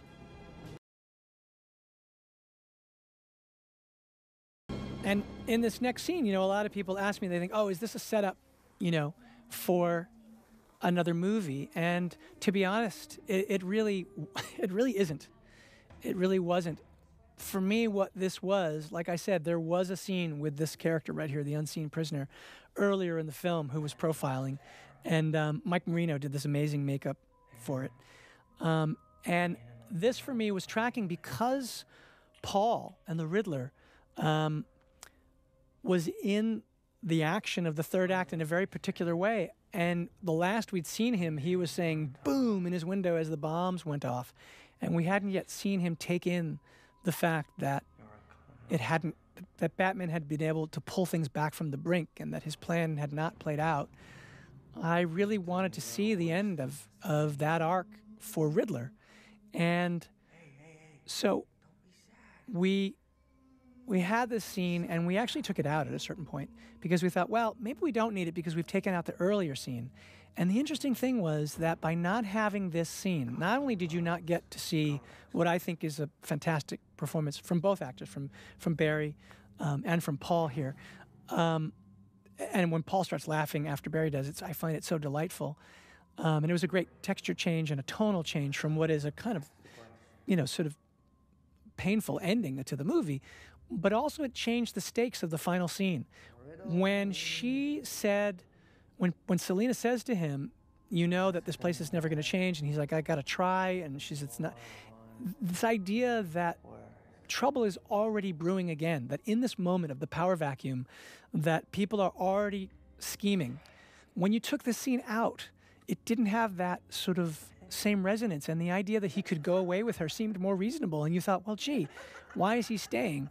And so that was critical, actually, to the ending of the movie and to the finishing of the Riddler's arc as well. So what we'll do with these characters in the future remains to be seen, but it was never meant to be like an Easter egg scene to say, like, oh, guess what we're using in the next movie. It was meant to be something delicious for the audience to sort of experience those two characters meeting. And in fact, for the unseen prisoner to say to him, riddle me this, which is, of course, right out of Batman 66. I don't know.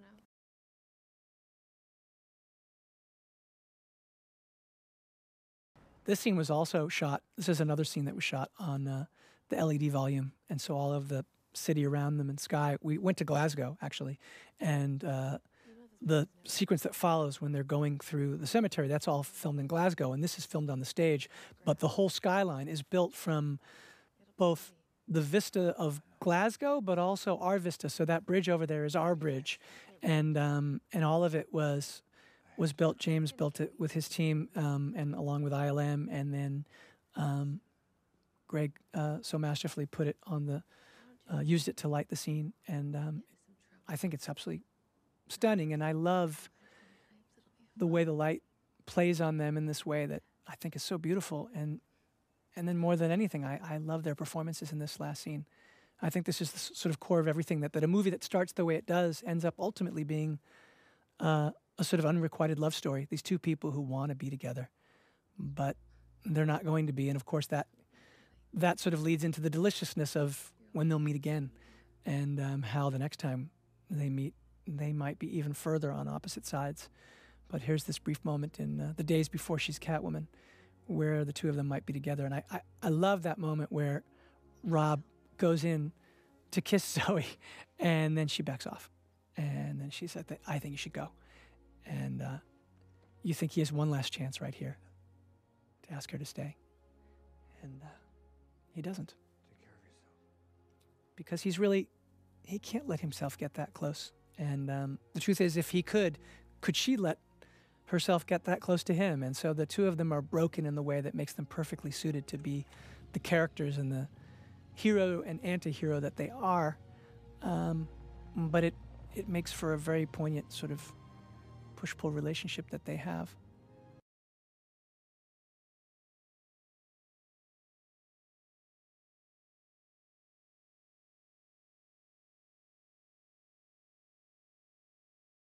And I think it's kind of emblematic of this movie that the most sort of romantic, sad goodbye would also be them riding their motorcycles, kind of chasing each other one last time through a cemetery. And it was a very special experience to get to make this movie. You know, I mean, it's a daunting experience to make a Batman movie. You know, the history is so great, and there have been so many great ones, and to try and do something that we could all put ourselves into and feel like we had something fresh to say and to do, I think it's a true testament to the character, and to all of the characters in this world, and how enduring they are that open to reinterpretation, and that they last in the hearts and minds of the audience the way they do after so much time. You know, what I noticed when I was writing this story was just how many people, as I would go out each day to go grab lunch or be out on the weekends with my family, I'd see people in their Batman baseball caps, their Batman sweatshirts, and you just realize, you know, you'd see babies in Batman onesies, and you realize just how important this character is to people. And for just a little bit of time, you know, I was allowed to be custodian along with all of the actors and all of the incredible people, the crew that worked on this film. We got to carry him for a little while, and I hope there'll be more. All that remains to be seen, but it was an honor and a privilege.